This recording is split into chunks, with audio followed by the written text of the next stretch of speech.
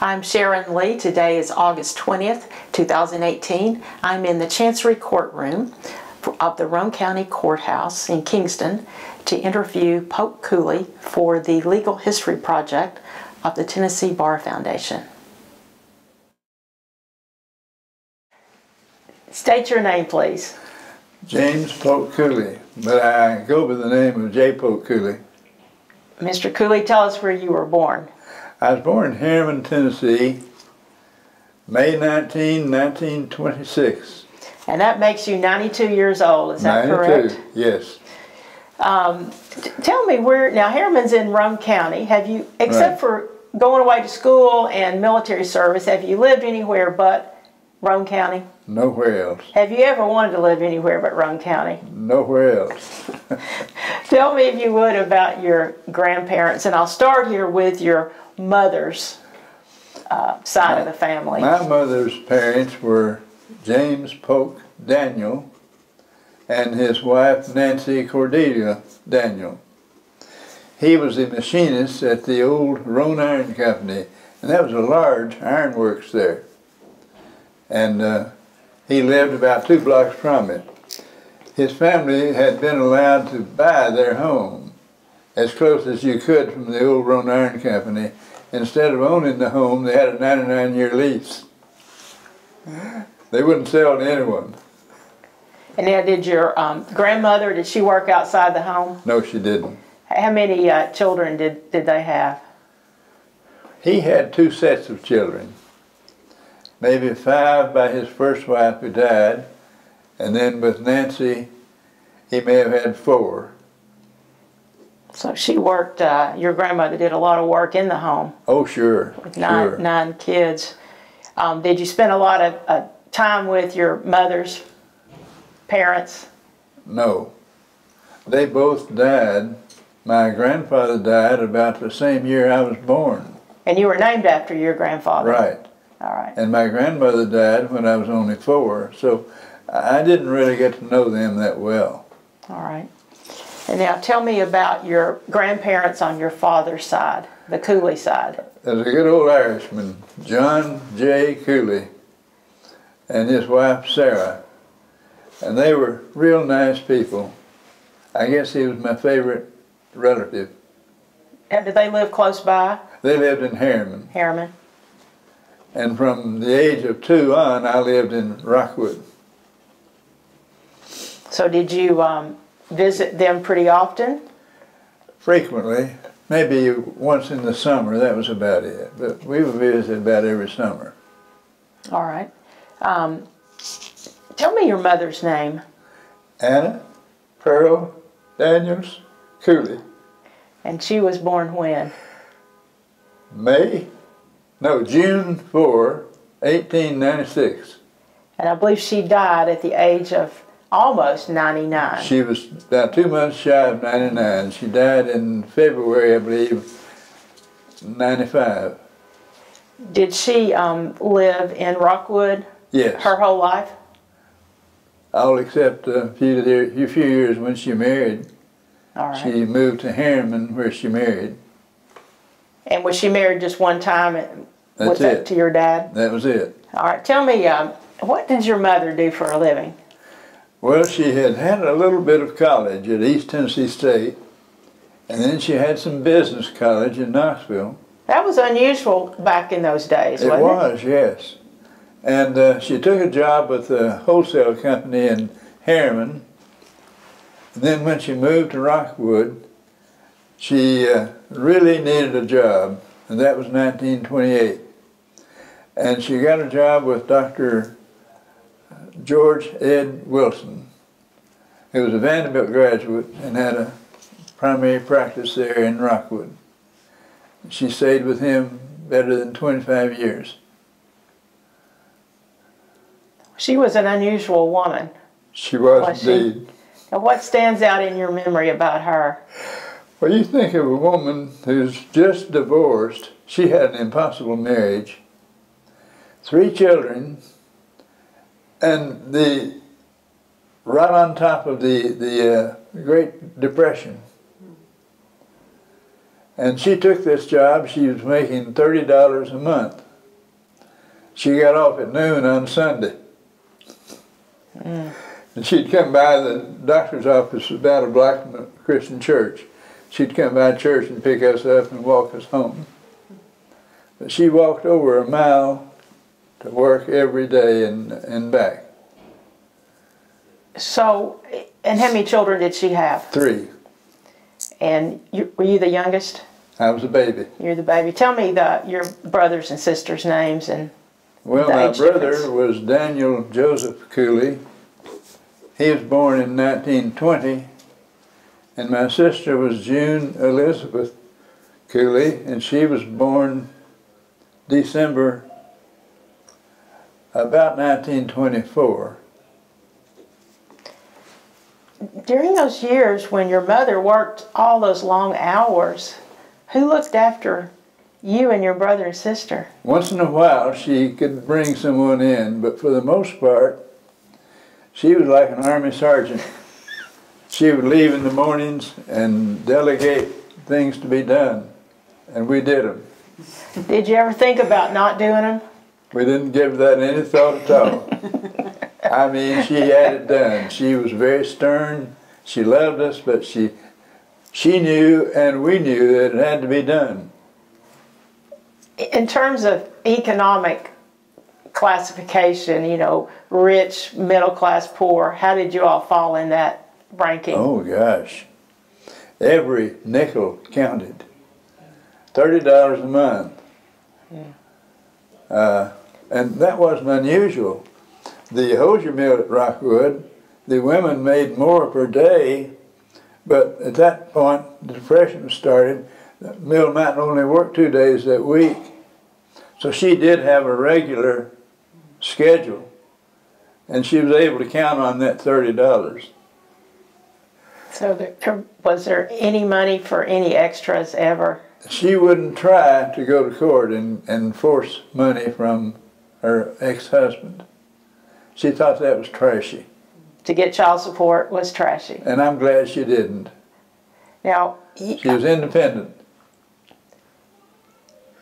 I'm going to ask you about your father more later, but you've mentioned him here.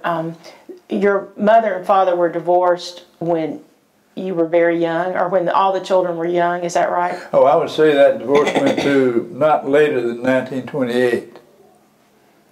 And I was born in 26, so it was pretty early. Early. And did your father ever support the family? No. It was all up to your mother? Right. I would say that my grandfather, his father, may have helped some. Yeah, were there other, with your father not in the picture, were there other family members who stepped in and helped take his place, or did it all pretty much fall on your mother? Well, one great help. My mother had a sister, Mabel Duckett, who was married to Glenn Duckett, and they, like so many Tennesseans, went to Michigan to find work. So they let Mother have their home, and that was a savior. So you had a place to live, and then her income basically put food on the table and clothes on your back. Now, we talked about you living in Rockwood and Harriman. For people who don't know Roane County, how far apart are Rockwood, Harriman, and Kingston all in Roane County? They're about 12 miles, and there's a valley road, which is now U.S. Highway 27, that ran straight down from Harriman to Rockwood. Made it easy transportation. So they were fairly within 10 or 12 miles of each other. Sure. What was your father's name? John Lewis Cooley. And we're gonna talk more about him later, but I wanted to ask you about your brother and your sister. Now you were, I think you said you were both the youngest. Now how old were they when they passed away? My brother Dan was 92,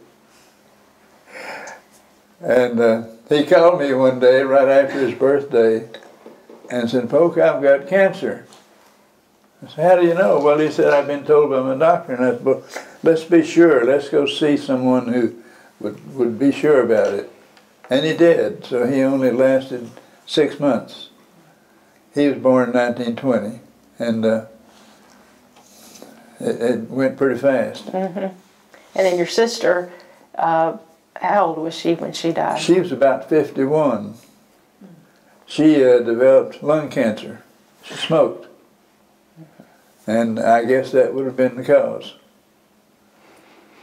What was it like growing up in Roane County? Well, Rockwood was especially poverty-stricken.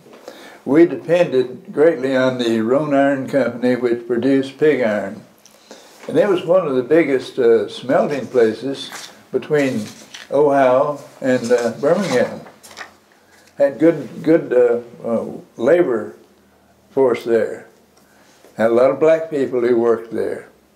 And when that closed down about 1929 with the Depression, things really came to a screeching halt in Rockwood. The hosiery mill, as I say, was in operation, but they might not have orders to work more than 2 days, 3 days a week. So jobs were hard to come by. The smelting plant, what did they make? The smelting plant, what was that? Was their production? Pig iron. And what is that? Well, it's a basic iron that's used for remelting and redoing other work. That's about the best I can say about pig iron. Did that smelting plant get back up in operation during World War II? Yes, they got back about 1940, making manganese. I don't know much about that, but it was used, I think, in the real hard steel for naval ships. And they had good work then. Mm-hmm. And I guess that would have been probably got geared up in the early 40s? Yes. But between 28 and 30 to the early 40s, it was pretty lean times. Oh, it was bad news, yes. Did they have government assistance programs then to help? If they did, I don't remember them. For example, the hosiery mill went on strike. And those men, I can remember, the men on strike received a small bag of cornmeal and a little bit of streaked meat while they were on strike. And that's what they were supposed to get by on. Was that from were they unionized? Yes, they were. And that came from the union? Well, they didn't succeed. They attempted to unionize. Mm-hmm. But Mr. Huff, J.A. Huff, who owned the hosiery mill, or at least was the controlling stockholder, was close friends with the governor. And he brought the state militia over. They broke up the strike. Interesting. What are your, just in terms of growing up as a young man or young boy in Rockwood, what are some things you remember doing that were fun? Well, I don't think there was a lot to do. You know, some of us would get together, 4 or 5 of us, and play mumbly peg. Did you ever hear of that? No, tell me how that play. That's when you would take a knife and open the blade and have different devices by which you could throw it up and make it go into the ground and stand up. So young boys playing with knives. That sounds dangerous. Right. Well, a young boy had to have a knife back then. And did you have guns in your home as well? No. No? No. All right. Where did you go to school? I started school in a little one-room schoolhouse about 100 yards behind my home. The real sweet lady named Annie Molyneux, who was a career school teacher. And Mother didn't have anyone to keep me, so she can send me up there, and Miss Annie was my babysitter.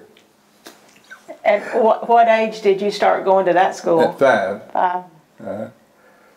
It gave you a little head start in school, didn't it? Well, I think so, but I didn't know this until years later that there was some controversy surrounding whether I would graduate from the 1st grade.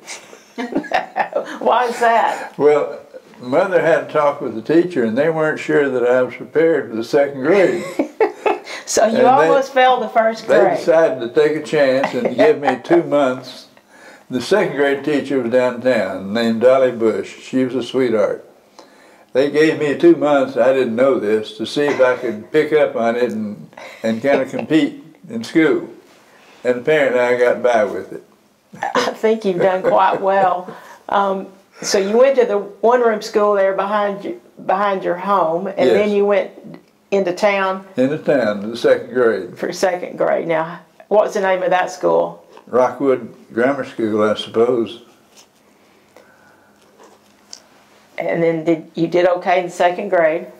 Sure. All right. I got by. I'll never forget the fourth grade. I was left-handed at that time and wrote upside down, as left-handers often do.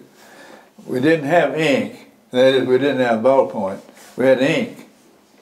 And you could really come down and mess up your writing. So I'll never forget the fourth grade. One of Mother's good friends was the teacher. She sent down to Dolly Bush, my friend in the second grade, and had 2 students come up with a sheet of their writing and had me stand up in the front of the class with a sheet of mine and one of those on each side and let all the students have a big laugh. Now, I haven't forgotten that. Mm. Did you change your writing after that? No, I couldn't change my writing. Did they try to get you to write with your right hand? If they did, it wasn't much. I don't remember it. But I had to change, and when I was 19, I crushed that hand, and after about 2 or 3 months, they saw it wasn't doing any good, so they rebroke it, and by that time I had started writing with my right hand. I never did write well with either one, but I gave up on my left. How did you get that hand injury? Automobile accident. Mm. All right. So you went all the way through school at Rockwood? Yes. Rockwood yes. Grammar and then high school. And, yes. Did you play any sports or have any activities in school? Oh, I played football. And I had the good fortune of playing football with Thomas Paul Pemberton. You probably haven't heard the name, but he was an outstanding athlete. And we had a good football team. So that's about all I really cared for in school. We enjoyed it. Did you make good grades? No. Were you interested in any of your classes in school? Not particularly, no. Did you ever get in trouble? Yes. I thought that's what you were going to say. What sort of things did you get in trouble for? Well, we had a demerit-based rating that they would give us, and on 16 demerits, you were put out of school. In my senior year, I was practicing in the senior play, and I was called to the professor's office, superintendent, and I had, I think, 15 demerits at that time. I thought, this is it. I'm out of school. But when I got there, he was telling me he wanted to congratulate me that I had made it through the month without another demerit. What did you get demerits for? Oh, I don't know. We just didn't listen to the teacher, and we had fun, you know. For example, it was a bonus to be able to erase the blackboard. I don't know if you've had that in school, but the teacher would call on her favorites to erase the blackboard. And I had a way that I had devised in my mind that I wanted to erase that blackboard. And I was all the way across, down one, all the way across again. And the teacher became impatient with that and told me to hurry it up, and I would not hurry it up. So she fired me. Sounds like you were independent in high school. Well, I had my own thoughts about things, yes. Did you work any side jobs when you were in school? Did you have side jobs? Yes. And what were some of those? Mr. Jim King, we called him Pop King, had a grocery store in Rockwood, which was 1 mile from my home. And I would be there at 7:30 on Saturday mornings, and we would get off about 10 that night. And I made $1. Did you walk there and back? Sure. We had no car. In fact, somewhere along the line, I would go straight from work when I got off at 10 across the street to the pool room, and usually lose my money in that pool tournament there. If you felt like you could beat whoever was at the table, you laid a nickel down that would get you the next one in the line, and I'd probably lose my $1. But somewhere I started turning up an extra quarter in my pocket. I didn't know where it came from. And Mrs. King was folding my $1 and putting that quarter in it and handing it to me at the end of the day. I finally, after 2 or 3 weeks, learned I'd gotten a 25-cent raise. Did you walk to school and back? Sure.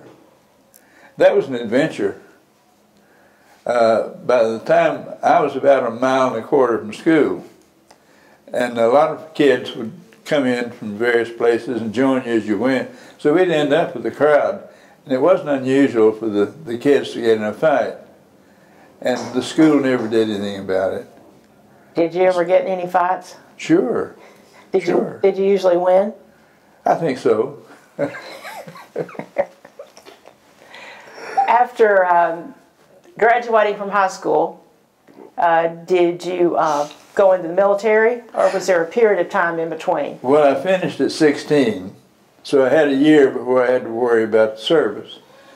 And I went to Oak Ridge first, and I was too young to get a job. So I went to the Rockwood furnace and got a job there.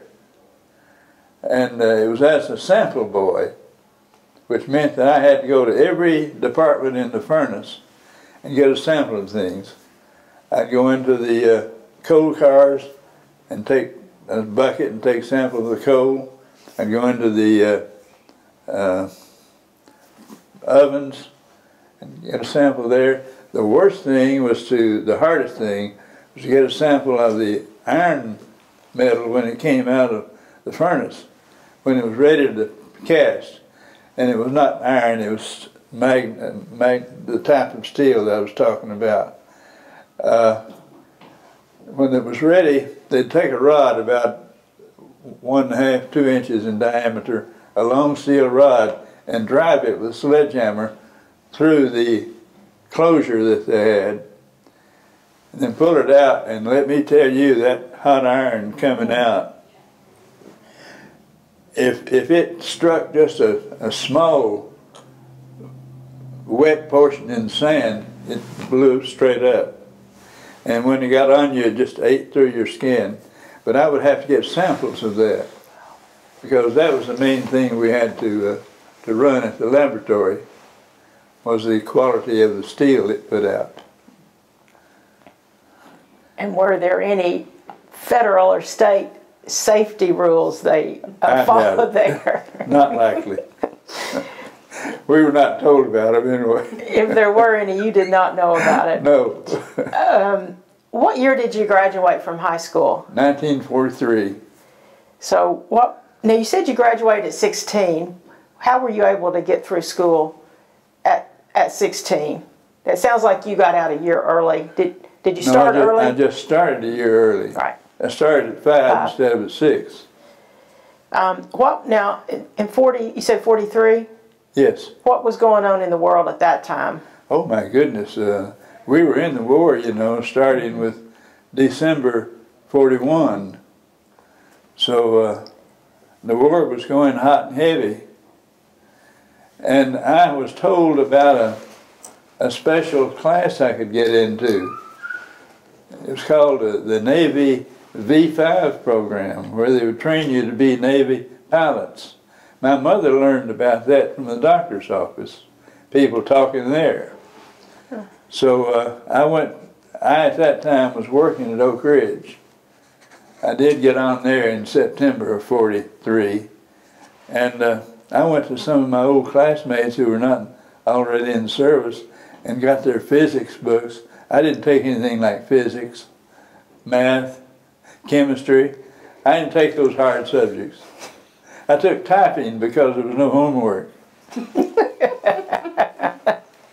So I did try to learn a little something, and my goodness, I started reading that physics book, and they came up with this word torque. I thought, what the hell is this? Torque.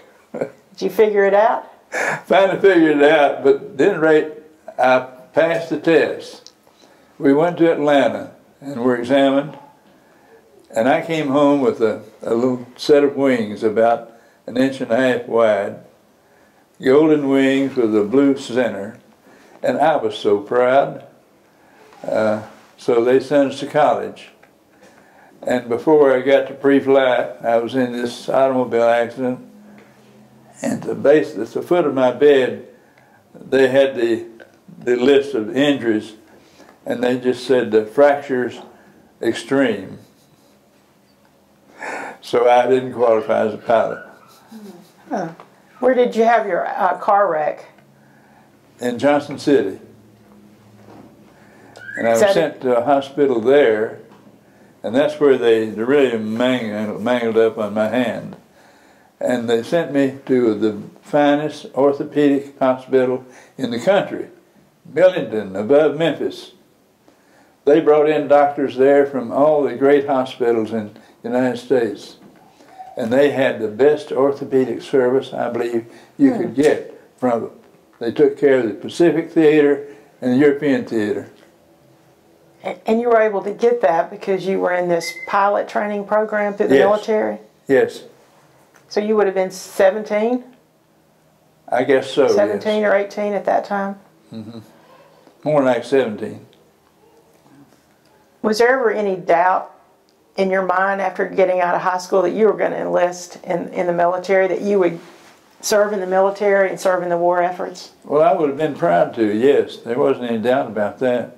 Is it? But I welcomed that opportunity to work for a year.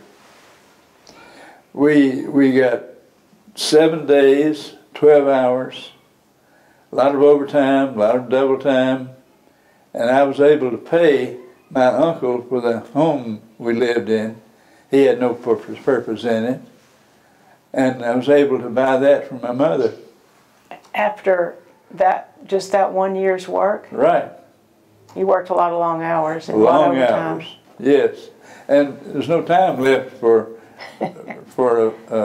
entertainment, you know, or spending your money. Do you remember what you paid for that house? $600, I believe. And that was a lot of money. It was in those days. Yes. But all 3 of her children were in service, and she did have that dependence that she had at home. And your sister was in the service? Yes, she was a nurse, lieutenant. Okay, and your brother, what branch? He was in the Navy. Navy. Now, why did you pick the Navy? Is it because of the... Well, that program was beautiful, beautiful. That's why I picked it.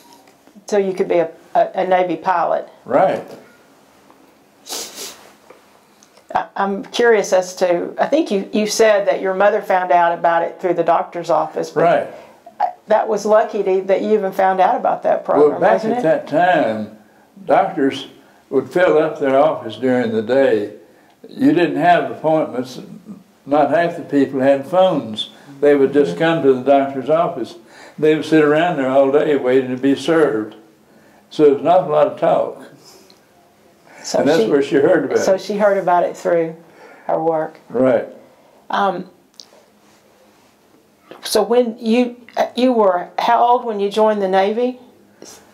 I guess I was 17 when I went in. Maybe I had just turned 18, because I would have, because it was in June of '44, and I had just turned 18. And you served 2 years? Were you discharged in '46? '46, yes. Now, what did you do during your 2 years in the Navy? Well, after school, I was able to go aboard a destroyer, and I had a real good time on that. I had the worst job you could have down in the furnace, in the very hold of the ship. you'd be between two oil furnaces, and you'd have to keep them going all the time with metal rods going in. We worked awfully hard, but I enjoyed it. Where were you stationed? Well, we started out in California. I went aboard this destroyer. It had been over in the Pacific Theater, and we made the trip down the Pacific, the Panama Canal, came through the canal and back up to Norfolk, and then on back up to Casco Bay in Maine. What's the name of that town in Maine? Anyway, Casco Bay was the largest bay, I guess, that we had in the country. They put together all of the big armadas there to take across to England and Russia. And it was a huge bay. What was the name of the destroyer you were on? Do you remember? The Charles S. Sperry, S-P-E-R-R-Y, DD 697. And for how long were you actually on that destroyer? I'd say about 6 months. Did you stay in the military then after 46, or no, was that it? No. You know, I heard that Admiral Halsey was going to take a task force all around the world and called at every major port, and that just sounded great. So I called my mother to tell her what I had decided to do. She had all 3 of her children in service, and she about burnt that telephone line up, explaining why I shouldn't do that. So you listened to your mother and came home? So I came home. How did your 2 years in the Navy influence the rest of your life? They were good years. I enjoyed it, especially the college years. I had been such a poor student in high school, and those college years I met people there who were very serious about education, about their studies, and I became interested in it, and I think it made a big difference. Were you able to get the GI Bill then, and is that what enabled you to go to college? Yes. That military experience? Yes. And where did you, after getting out in 46, what did you do then? Well, I took a summer of a lot of fun. What did you do that summer? We were on a $20 a week payment from the Army, from the military. It's called the 5220 Club. And I don't know how long we got it, but we got it that summer. And we had a good time. You could buy beer with that $20. And started school in September of 46. And where did you go to college? UT, University of Tennessee. Now, did you go to Milligan? Did you go to Milligan? That's where the Navy had taken over Milligan. And that's where I attended my first years in college. Was that before your car wreck? Yes. Okay, that's where you had your car accident then. That's right. All right, so then when you went to service and completed that, then you came back and went to UT. Now, why did you pick UT? Well, or University of Tennessee in Knoxville, I should say. You know, it was our neighbor, our home school, and it had a real good reputation, so why not? I don't think I even gave any thought to any other school. And we mentioned earlier, you went on the GI Bill. Did you have side jobs while you were in school to help support yourself? Yes, I worked at the Kearns Bakery.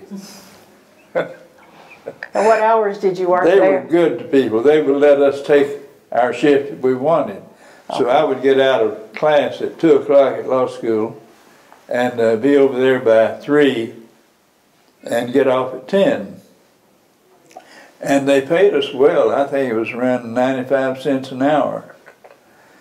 And I'll never forget, there was some boy there. We were at the end of an assembly line taking loaves of bread, putting them in a box. And this boy I was working with was probably at the peak of his work career. And he asked me something about what I was doing, and I was so proud to have been admitted to law school. Then I told him very boastfully, I'm a student at the law school. I'm studying law. And he held his head up there a minute thinking and said, oh, you're going to be a policeman, are you? But he really burst my bubble. How many years did you go to UT as an undergraduate before you started law school? Well, I had the Milligan benefit, so I only went about one full calendar year before I entered law school. Cool.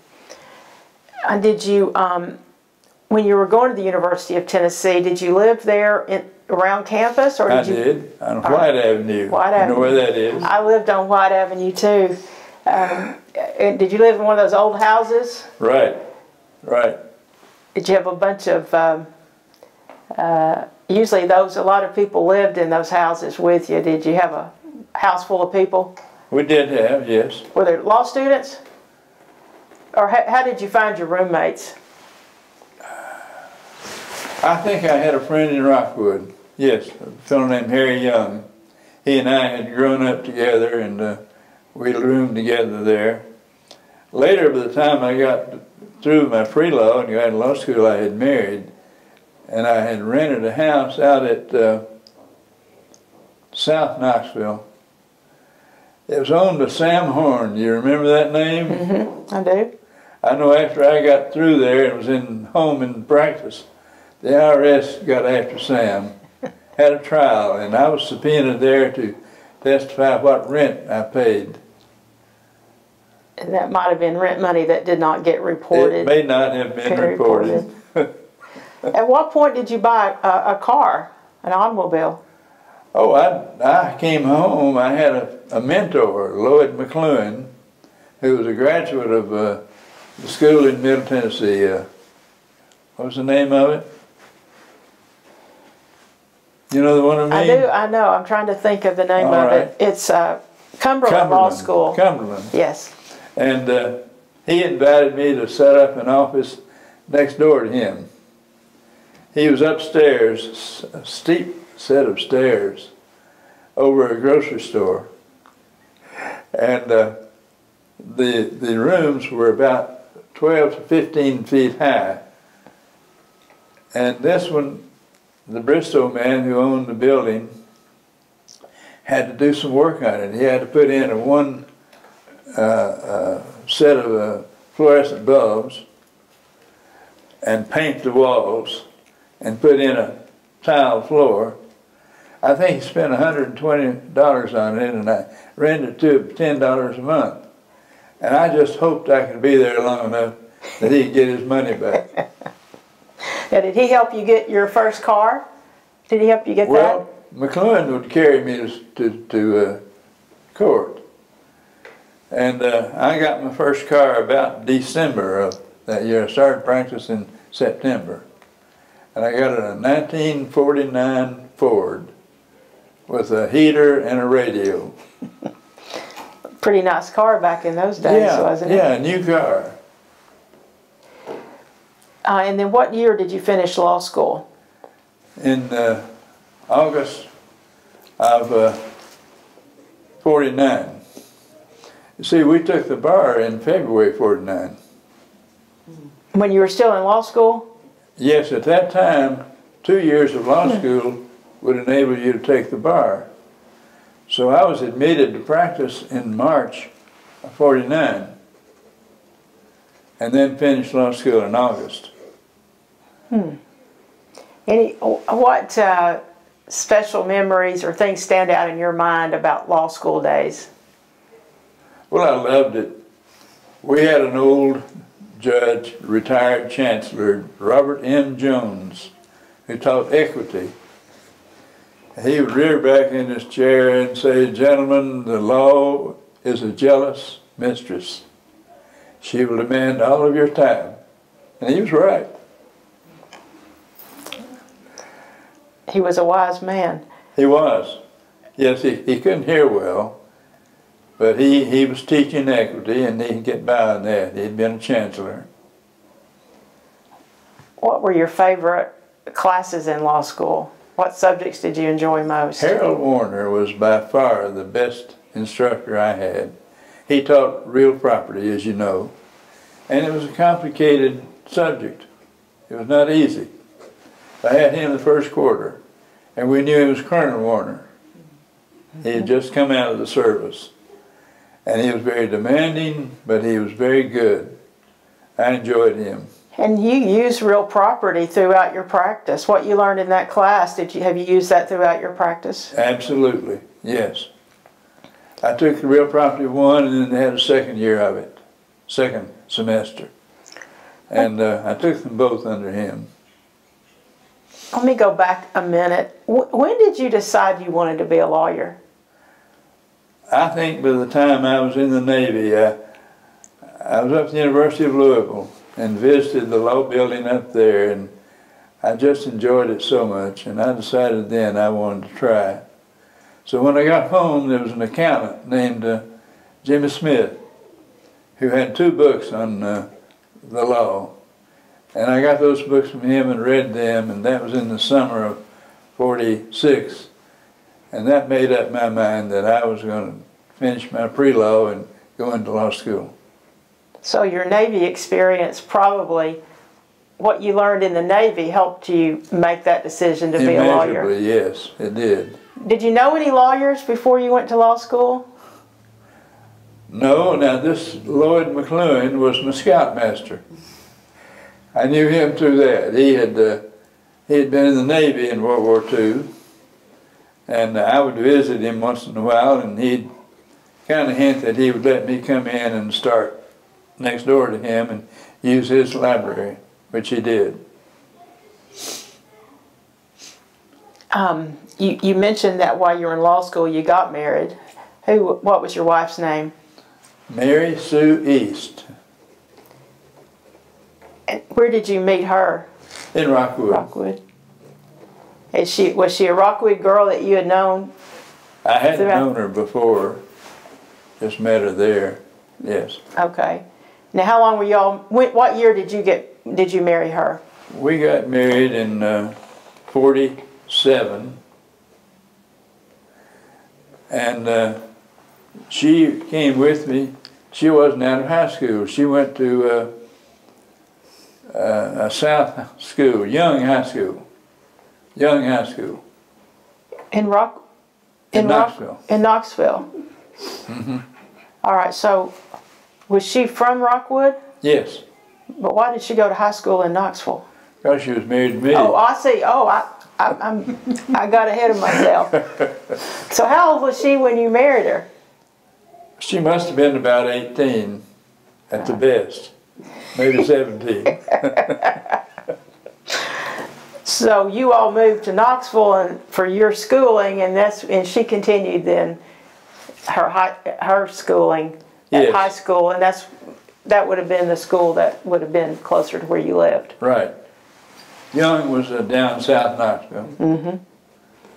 All right. Now, how long were you married to her? I'd say 2 years. And then you... She had worked for an insurance company there after she got out of school. Had a good job. And I think we were both, about the time we thought we'd been married long enough.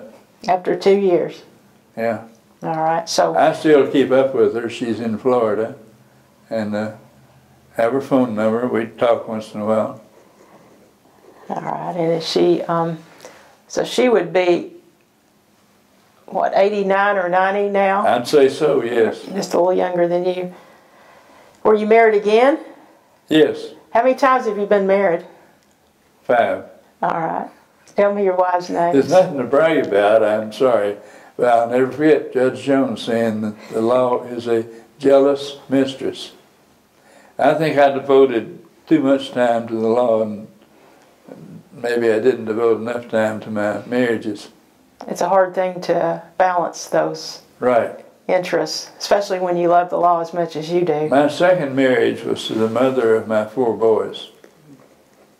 And what was her name? Irma, E-R-M-A, Irma Charles.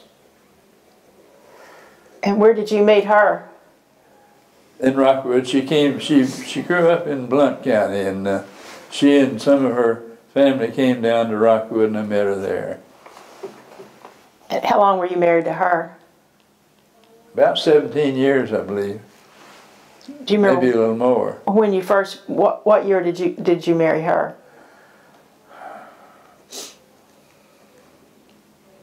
Were you practicing law? Yes, I was in practice. Okay. I'm sorry, I can't remember the year. Well, just you were a young lawyer. Yes, it was around 55. Okay. Around 1955. And then you were married to her for about 17 years, right, and had 4 children. I'll ask you about your boys later. And then did you married again? Who was your third wife? The third wife was Babette Steinhauser. Where did you meet her? She from Rockwood too? No, she had married a doctor and moved to Kingston. And I married her, and we were together 10 years. We had no children. She had 2 sons by prior marriage, and I took care of those 2 sons, and we got along fine. She wanted to live in Charleston. Charleston? Don't ask me why, but she moved to Charleston. South Carolina or Tennessee? Yeah. South Carolina? South Carolina. And she had gone to the University of Florida and had a degree in something that allowed her to work for newspapers. So she worked for a law firm down there, one that was big in cigarette suits. I can't think of the name of them, but I know who you're talking about. I'll think of it later. And I take it you didn't want to move to Charleston because... Absolutely not. You weren't going to leave Roane County. No.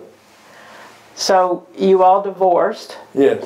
And who was your 4th wife? Well, she was also my 4th wife. Okay. About a month later, we remarried.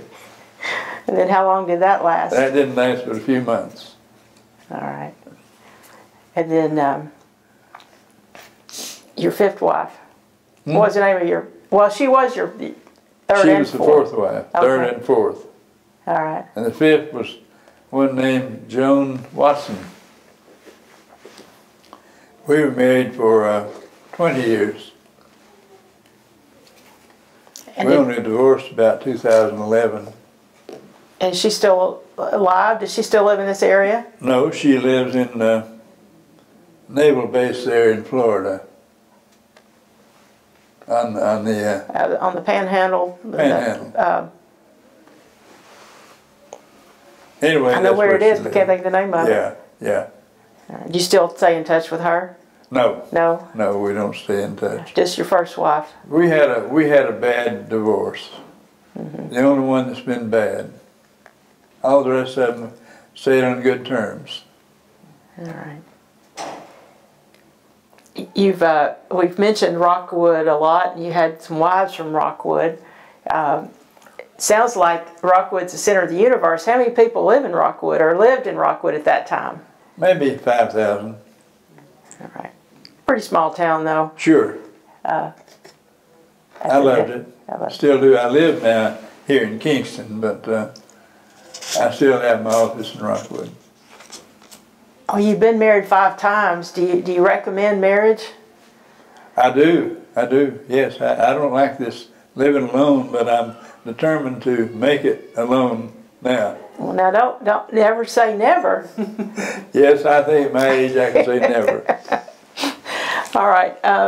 You mentioned that you had your 4 boys with your marriage from Irma. Now tell me about your boys. I know you're very proud of them. Oh, they are great. Yes.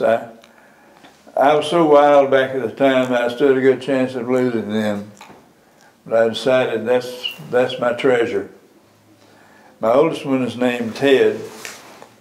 He's now about 67. And he went to Middle Tennessee State. And when he got out, he was looking for a job. We had him a job with well, I forget who he was with now, but he got this offer from the hosier mill.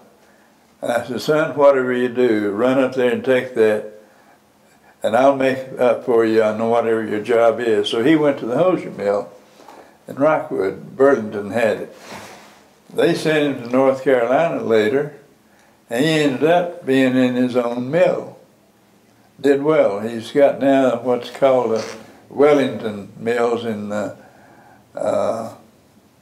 North Carolina.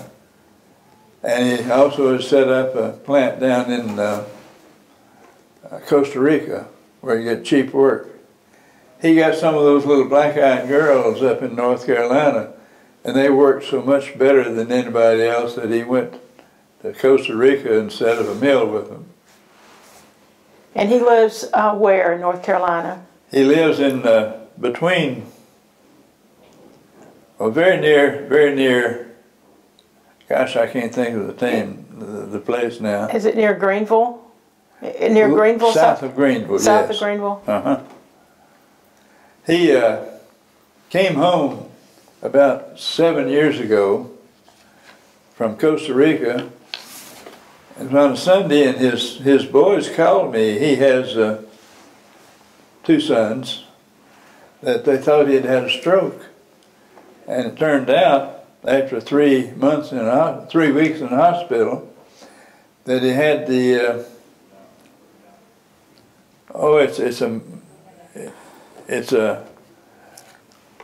you can have it in the spine or you can have it in the brain. Meningitis? Is it a form of meningitis? Meningitis, spinal meningitis, and then up in the brain it's called something else. That's what he had. So he was disabled from working for 5 years. Wow. And he's just now getting back. He's into sales at his place. He was never real big. He had the 1-year contracts maybe. Then you'd have to retrain your force for another contract. But he did all right. Sounds like he's done very well. Now your second son. That was Jim. Jim. He went to UT for about 1 semester and didn't like it. He went up to East Tennessee State and finished up there in secondary education. So when he came home, we sent out about 50 applications for work. Had to have a photograph on every one of them. And he took a job with the Rockwood Electric Utility, the groundman's job. They call him a grunt. And he liked the work so well he wouldn't even consider teaching. So he recently retired as the outside superintendent of the utility. Here in Rome County. Right, at Rockwood. So how close does he live to you? Well, he lives maybe, you mean to my office? Mm-hmm. He lives about a mile from the office. Okay. We have lunch together a lot. Now, Ted was born in 1951. Is that right? And Jim in 1955. Right. And then Pat. Then there was Pat. Pat, 1958. Tell me about Pat. Well, Pat was always a good student. He was an outstanding athlete. Great coordination. And he attended Tennessee Tech and then law school in Memphis. I was disappointed that he didn't make it at Tennessee. He applied there but wasn't accepted. And Pat has made a very good lawyer. Has he practiced with you throughout his career? He practiced with me in my office about 3 years, maybe, or 4. By that time, we had him set up for Kingston. And he went over there, and he got John Agee to practice with him. You may know of John. John's a real good student. John had finished in Tulane. And later on, John married one of the Radner daughters. I knew then we'd lost him. So he went with the Radner firm, and Pat built an office out here in what's called the, I can't think of it, that's a mile out from the center of town, Kingston. He has a real nice office. I wish we could have set up our interview there. It has a real nice conference room. Anyway, Pat finished school and came with me, and now he's in practice. And your office, was it in Rockwood? Yes. You practiced out of a Rockwood office your whole career. And I'm solo there. You're solo. And then Pat is in Kingston. Right. He shows you're off council, I believe, on his letterhead. He does, yes. Are you the rainmaker for that firm? They see that name and they come in? Maybe I have been in past years, I doubt now. What was it like practicing with Pat when he was with you? I enjoyed it. I enjoyed it. He's spontaneous, and he's made a real good trial lawyer, real good criminal lawyer. We sent him to all the seminars in Texas and everywhere, so he learned a lot. Well, he learned a lot from you too, do you think? Possibly. And then your fourth son, your baby boy, what's his name? That's David. He was born in 1961. Yes. David tried to get on with the trial lawyers organization in Nashville. And then where did David go to school? He went to Tennessee Tech and got his degree there. And he got on with the medical group out there. And then somehow, David went to Boys State, which I went to, about the third one they had. And you're talking about American Legion Boys State. Right. And then he went to their nation's state in Washington. Well, now to go to Boys State Nation, was he a governor, elected governor of Boys State? No.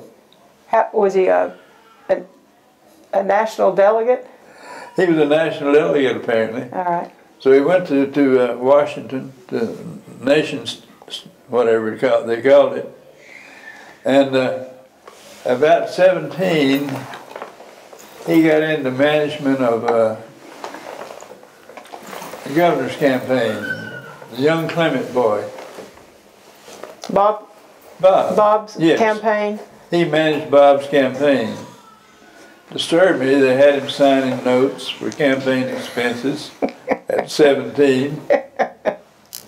And I was disturbed over that, but anyway, that got him into politics.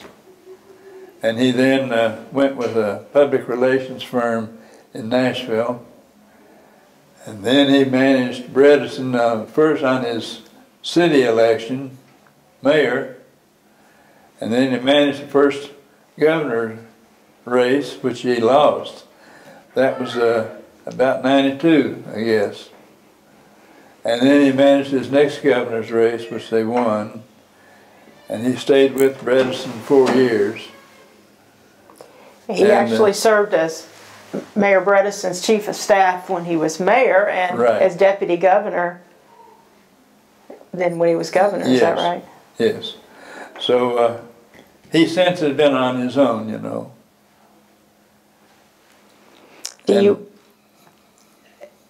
Did Dave think about going to law school? I don't know. He never mentioned it to me if he was thinking about it. He had the political bug. Right. Now, do you have grandchildren? Do I have grandchildren? I have about 6, yes. All right.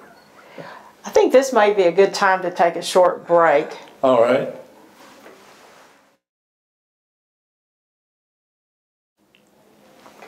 Polk, in addition to your children, your grandchildren, and your great-grandchildren, you have a special relationship with your nieces and nephews, do you? Absolutely. Now tell me how that came about. Well, my sister was married to a boy from China, Tony Min, M-I-N, and they met at the University of Tennessee, I think. He was intent, as many Asians are, on getting the most education he could get. So he went on to Auburn and got a PhD in engineering, heating and cooling. Then he went to Minnesota, and they just wore out their marriage with that. They divorced, and the strange thing to me is that when they divorced, he just left his married life entirely. And he left a wife and 3 children? Did they have 3 children? Yes. And the only way we could contact him was through his lawyer. And I never did understand that. I think of Asians as being tight in their family, but not he on this wasn't. one. So June came to Rockwood and lived, and her 3 children were sort of the ages of my children, and they all blended very well. So they grew up together. Did you step in financially and as a father figure to those children? I may have helped them a little bit financially, but mostly it was just being there, and we were all together. And why did you do that?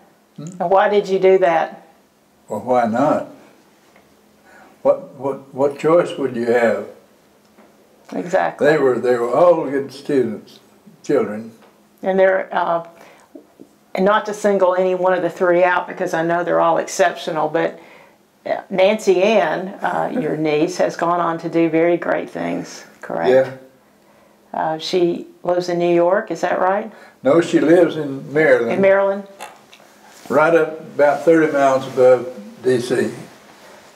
And she had a rather prominent role in the White House in the creation of the Affordable Care Act. Yes, she did well with that, and she liked working with President Obama. She was about number 3 there at the time. But she enjoyed that.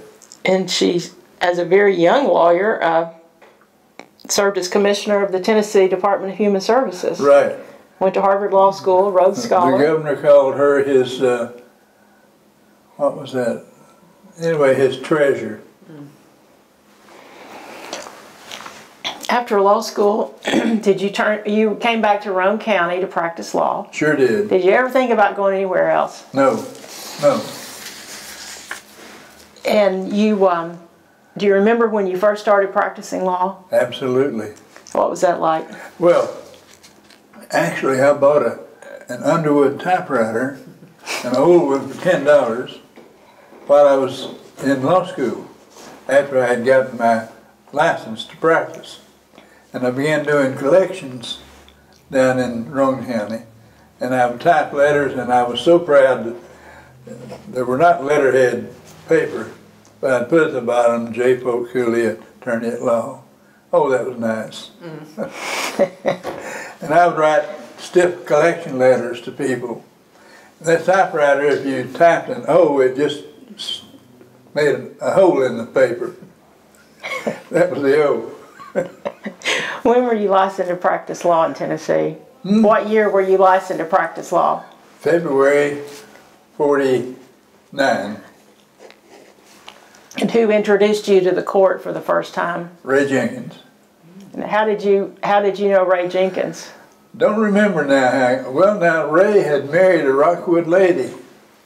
His wife died, and we had a lady in Rockwood who was a widow, very attractive lady. She had the same name as Ray's first wife, and he married her.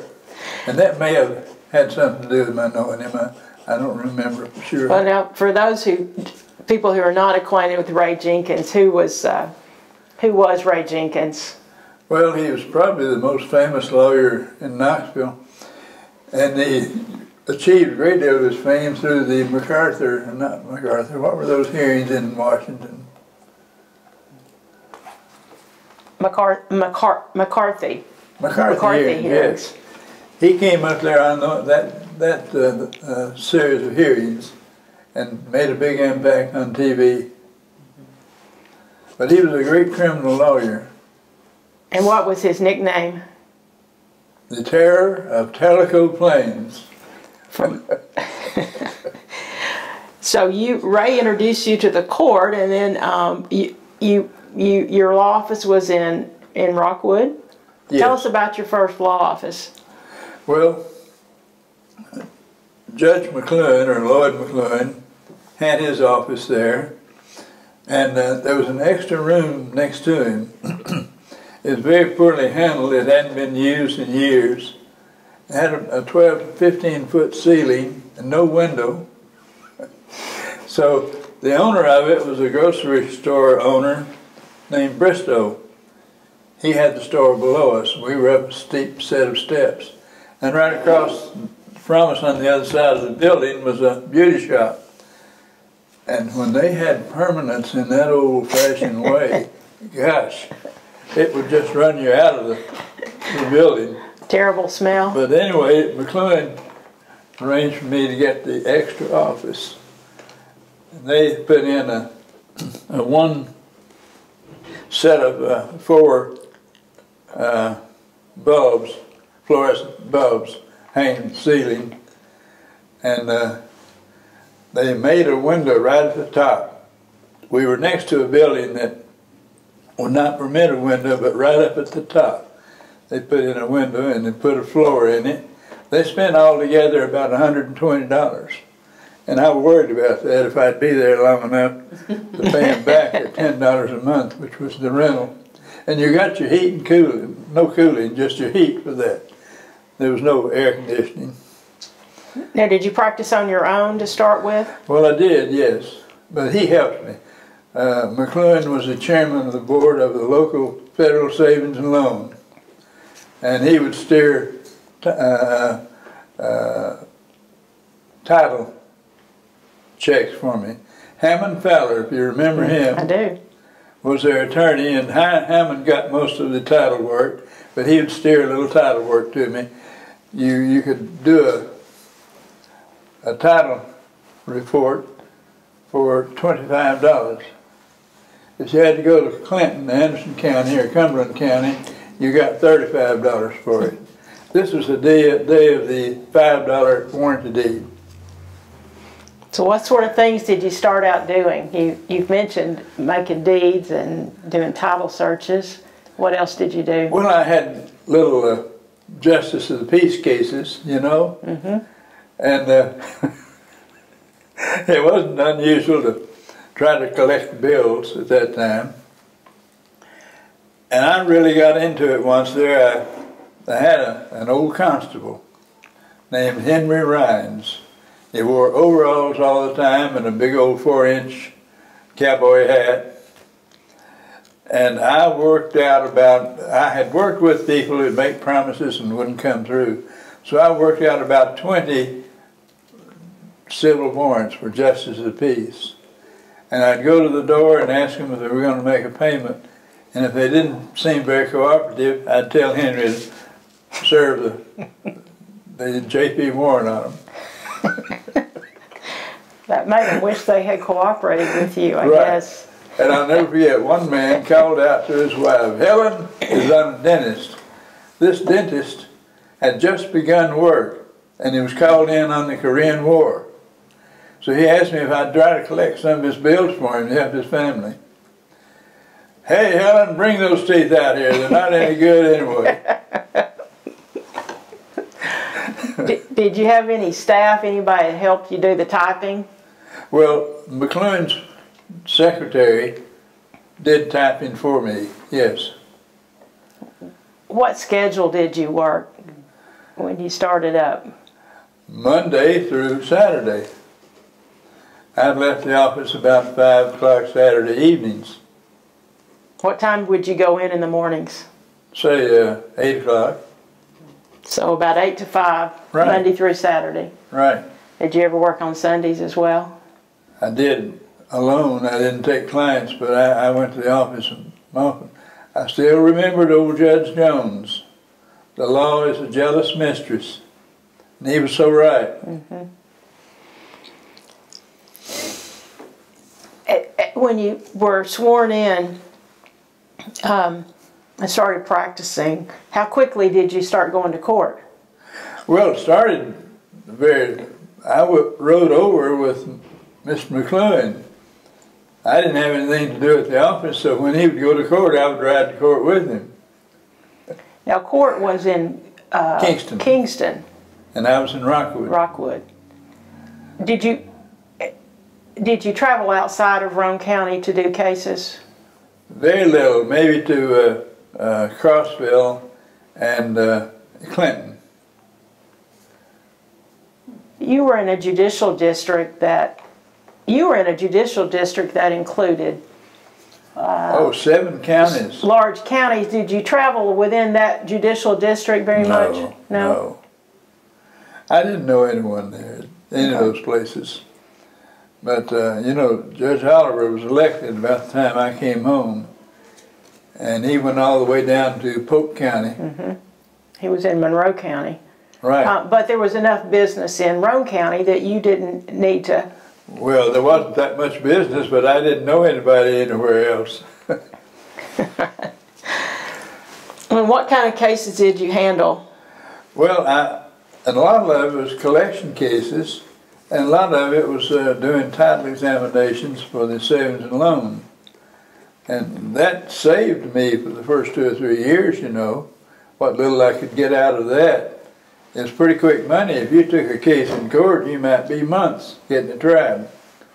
But if you did a title examination within 30 days, you'd be paid. So that saved me having that. Do you remember how much you made that first year or 2 you were in practice? I would say about $3,000.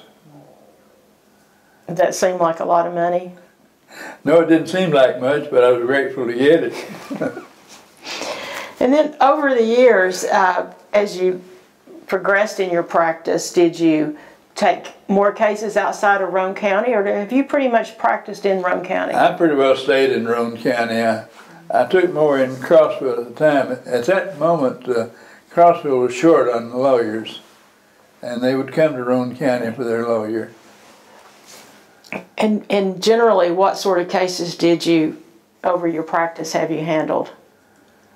Well, I handled a lot of divorce cases early on. It cost $10.50 for the clerk, and we get $25 down at the beginning of the case. So that was $35.50. If a lady had that, she could get a lawyer. I got out of divorce cases not long after that, but I tried enough of those. And I guess when I first came in, Lloyd McLuhan had a real good accident case. I say real good in that there were serious injuries and he was able to recover on it. But these were in the days that the $5,000 was the minimum insurance you could carry, and $10,000 was about all anybody carried. So a big case wasn't much. Wasn't a big... But anyway, I saw the benefit of handling contingent fee cases, and it looked good. So I got into that when I could. Did you also do insurance defense? And did you do any insurance defense work? Extremely little, if any. I can remember maybe 1 or 2. Not much. So mainly on the civil side, you did contingent accident cases, right? Some domestic, right, and the general civil. You also did criminal work. Oh, I loved criminal work. Yes. And why did you? What was it about criminal work that you enjoyed so much? Well, just having a fight with the Attorney General. Now, Beecher Witt was a very effective Attorney General. Beecher did not have an assistant at that time, except the first 2 or 3 days of the term of court. His assistant first was Jim Watkins of Loudoun County, would take care of the grand jury work, while Beecher took care of the courtroom work. And when the grand jury was through, Jim Watkins was through, and Beecher, we had court for 2 weeks at a time. With 7 counties, that's about all you could do. 3 times a year, 2 weeks of court. And you try a case about every day. The judge would try them just as quickly as he could. And Beecher Witt's preparation for trying a criminal case was what? Beecher's preparation was to get the indictment.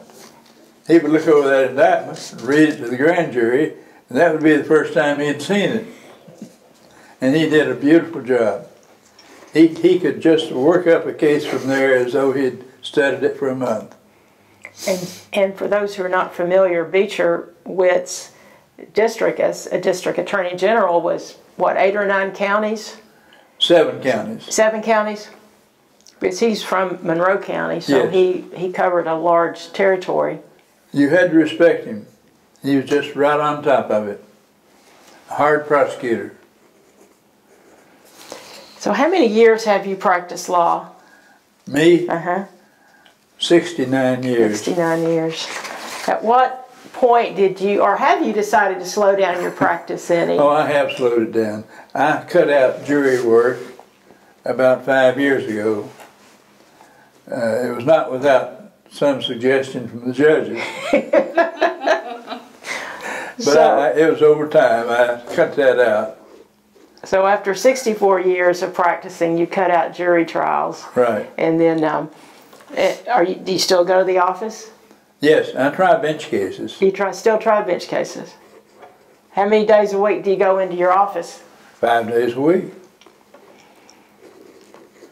What was the last, do you remember the last jury trial that you tried?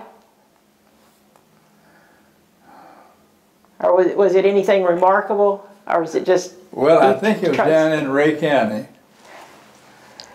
I had a case involving a young boy who was going down to Watts Bar to do something about a job down there. And he was making a pass on a 2-lane road. The other 2 lanes were tied up in construction, and hit a car head on.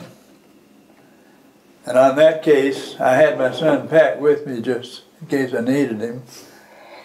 And in doing the voir dire on the jury, I mentioned something about my client was heading, and I pointed out toward Watts Bar Dam. One of the jurors spoke up and said, "You mean Watts Bar Dam?" And I said, "Yes, sir, thank you." Well, that just started it. The jury kept correcting me.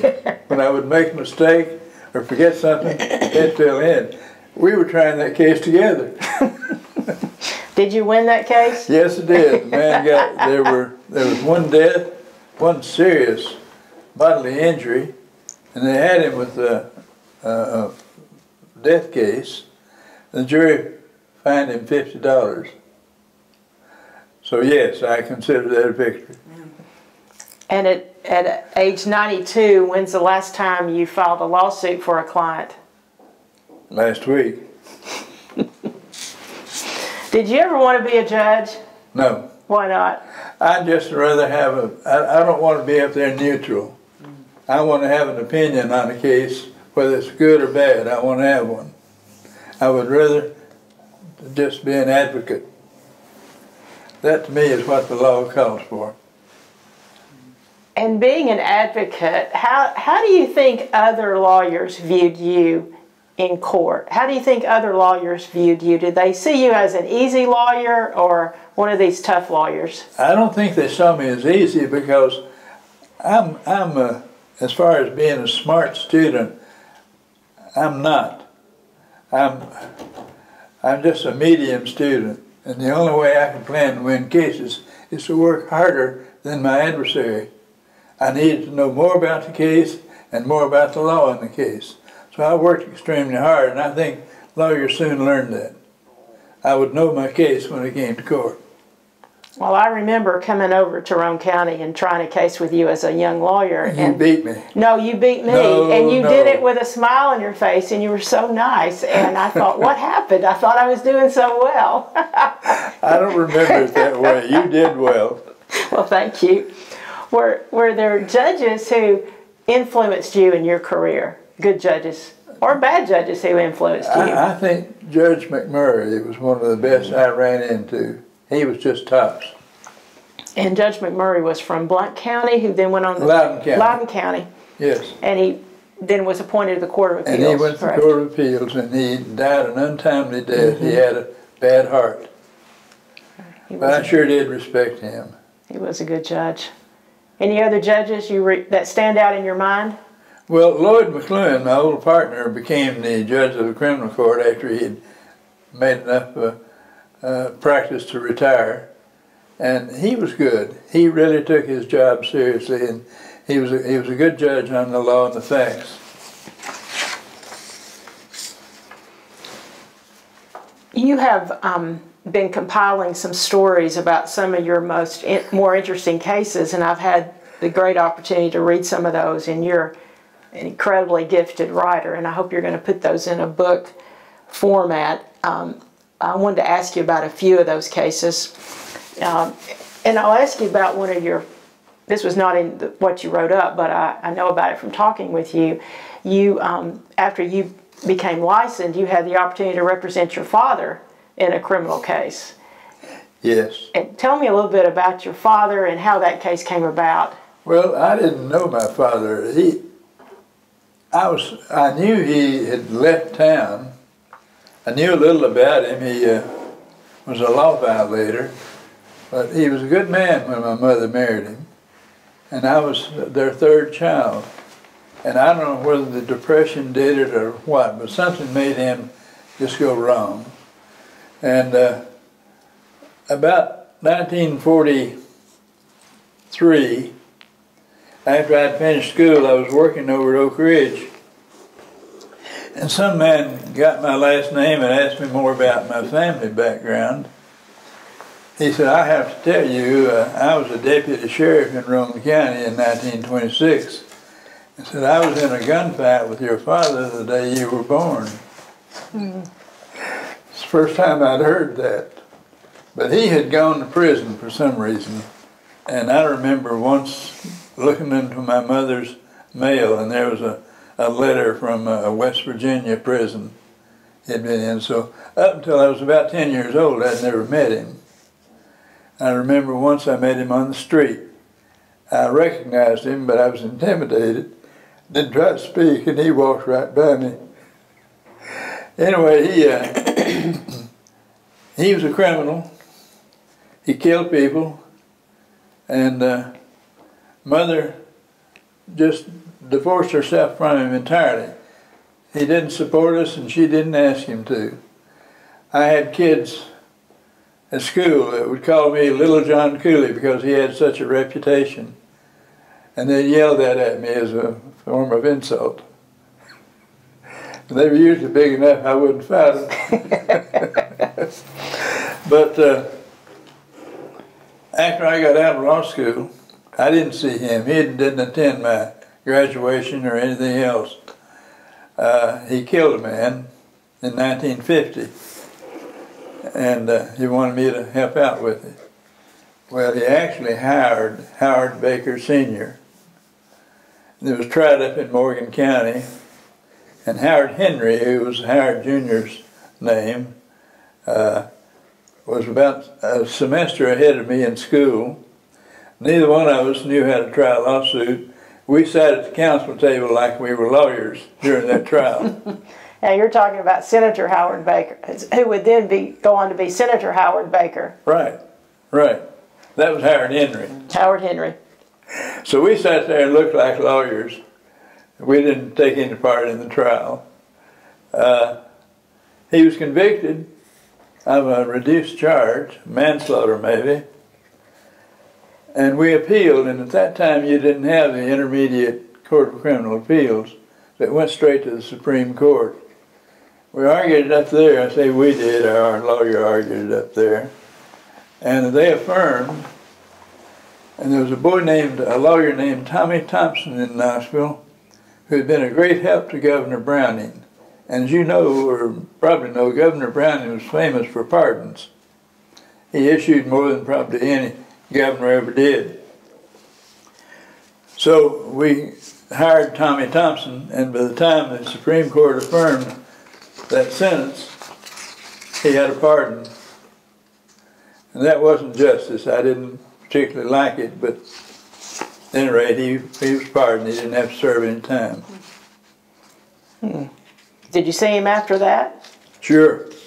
I would represent him at times. Off and on. Were you, I'm going to talk to you about some of your cases, but I wanted to skip over a little bit. Were you involved in politics growing up? Oh, I just loved Democratic politics. I can remember just as a kid, it must have been 32, I would have been 6 years old, when Roosevelt ran against Hoover. And I can remember people saying bad things about Herbert Hoover. Did you ever think about being a Republican? No, no. My mother felt that Franklin Roosevelt kept us all from starving. And what he did with TVA would have probably accomplished that. Did you ever run for public office? No. Did you ever think about it? No. Well, I've thought about it, but not very well. Why not? I just don't want a public office. I want to be a lawyer. I want to try lawsuits. I don't get to do much of that now, but that's what I've always wanted to do. Well, since you started practicing law nearly 70 years ago, what are some of the biggest changes you've seen in law practice? Well, back then, it seemed that lawyers felt that to impress, it was all male jurors then, you know, and lawyers seemed to think that the way to make a sincere argument in a case was to talk loud. And they would just shout, and I remember one of our best lawyers, Ralph Tedder, he had a big shock of gray hair, and he would bring that hand down and bring the hair down over his face with it and shout to a jury, and the jurors liked that. But that's been changed, and now lawyers talk soft. I guess the judge had a lot to do with that, but lawyers know that you don't need to shout to get attention. How else has the practice changed? Well, I think lawyers are a lot better versed in the law. Back then, you didn't have the meetings that you have now among lawyers, the instructional meetings and all. You do a lot more toward education now than you did then. And cases, my goodness, you didn't have rules in Tennessee. You just had rules of procedure or rules of evidence. Right. You didn't have any of those. And you just had to know, you know, it was something for a lawyer to get up and say, well, there's an old Polk County case that's not reported, and argue that with the judge. But there's a lot more time and attention given to education now. How are judges different now than they were when you started? Well, I think they listen a lot more to the law. When I started, the older lawyers got all the attention. When they said something, the judge was influenced by it. But now, Wayne Oliver started us off. That's Judge Wayne Oliver. Judge Wayne Oliver was out of Blount County, and he was appointed at about 47. Somebody retired or passed away, so that he had to run again in 1950. And I can remember I was really impressed with him, and I did a lot of work for him. And I had a man named St. George Jones, who was an insurance agent. And he told me how much he would like to get off jury service. So I thought, well, I've helped Judge Oliver so much, I took him through the hosier mill and introduced him to everybody, and that he'll listen to me. And I approached him on that, and bam, absolutely not. This man served on the jury. Well, when you started practicing, there were not any women on juries, oh, no. or certainly lawyers or judges. We had one lawyer, Irma Greenwood. She was good. She was a Duke graduate. All right. Well, how has the entry of women into the profession changed things? Well, they've changed a lot. My goodness. Irma Greenwood was respected among men. She was tough, but since that time, women have attended law school and gone into practice.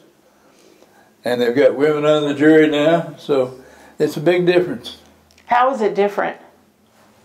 How has it changed? Well, I think women give a lot more attention. They're still grateful to be involved in the court proceedings, and they listen closely to the case. Now, you take down in Dayton, the head of the jury commission down there was a man named Cooley, no relation to me, but they would bring in a group for court, and when they didn't use them, they would keep them till the next term. And the lawyers down there, Wendell McKenzie and a few of the old-time lawyers, would be on buddy stage with all those jurors. And it was something else when you'd go into that county and try a jury case. Would you get some home cooking, as we say? Oh boy, you sure did, yeah.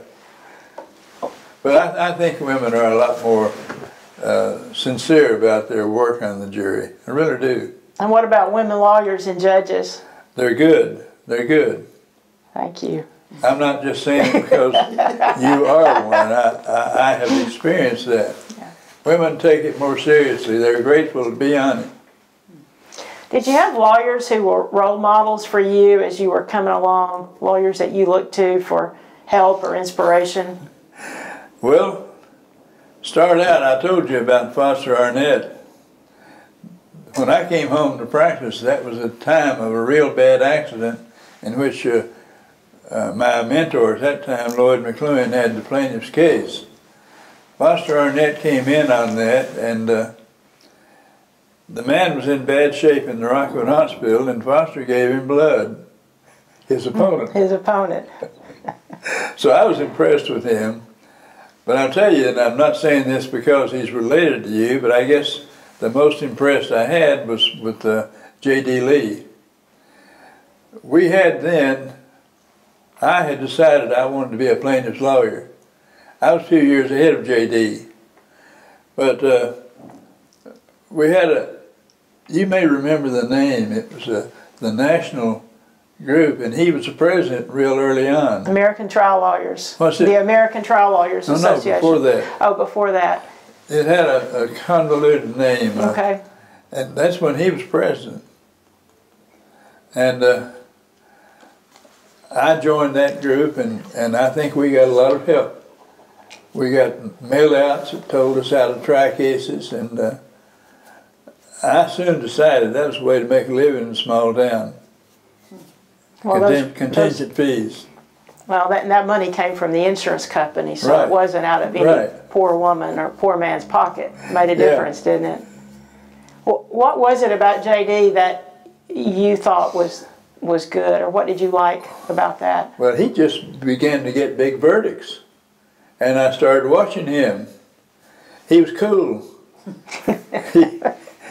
He knew how to pick out certain violations of the law and talk about that with the jury. And that really carried its weight. He got good verdicts. So I associated him on several cases, and I enjoyed trying something with him. He, especially in Monroe County, he just owned the jury down there. They all looked up to him. And he could always be so cool. He never raised his voice. So I enjoyed working with him. I believe you all had probably had similar backgrounds and similar somewhat dispositions, yeah. I think, yeah. Which probably helped. In looking back over your nearly 70 years of practicing law, how do you feel about being a lawyer? I love it. I love it. I never felt, old Judge Jones, that the law is a jealous mistress, and she's demanded most of my time. Did you ever have any regrets about becoming a lawyer? I guess I do, sometimes, especially when I'm getting a divorce. I realize I haven't given my wife the time I should have. I've spent too much time, nights and days and all in the law office. But you enjoyed all those times, didn't you? You enjoyed all of those times? Every bit of it, still do. What is it that you enjoy most about practicing law? Well, you're helping people, you're doing something for them, and you make a pretty good living with it. But I think helping people is the main thing. We have a big focus now on pro bono representation. Right. And that's a fairly recent development. Have you always done pro bono representation? Listen, I don't try to keep a record of that and send in to the state bar. But maybe I'll take a $500 case for $100. I know they can't pay it. And I'll quote my fee, and the man looks over at his wife, she looks at him, and they're grateful. They know what I'm doing. Mm-hmm. But yes, I've done a lot of pro bono. And did anybody ever have to tell you that's what you ought to do, or have you just always known that? No, I just want to help people. And now that you're slowing down some, what do you miss most about practicing law? Trying jury cases. Have that knock on the door, and the judge says the jury is ready to return its verdict, and you all hold your breath and wait. You clearly have won a lot of those jury trials, and I hope so. And does it start with picking a good jury? That helps, doesn't it? It doesn't. What's your secret to picking a good jury? I think you try to read your juror when you're talking with him or her, and you get an idea right then if they're listening to you. You get an idea whether they respect you. It may be a wrong idea. You may take one on and he's hurt you something that surprised you. But I think if you interrogate each juror in a friendly way, you can see whether they have respect for you. That makes a difference. They're going to listen to you in the trial. What are ways that they show you they respect you or don't respect you? Well, I think it's just a matter of eye contact and their response to the questions you would ask. I think you can gather from that if they are actually thinking like you do. You can't excuse everyone who doesn't. You don't have that many challenges usually, but you'll take as few as you can. What advice do you have for a young lawyer just starting out?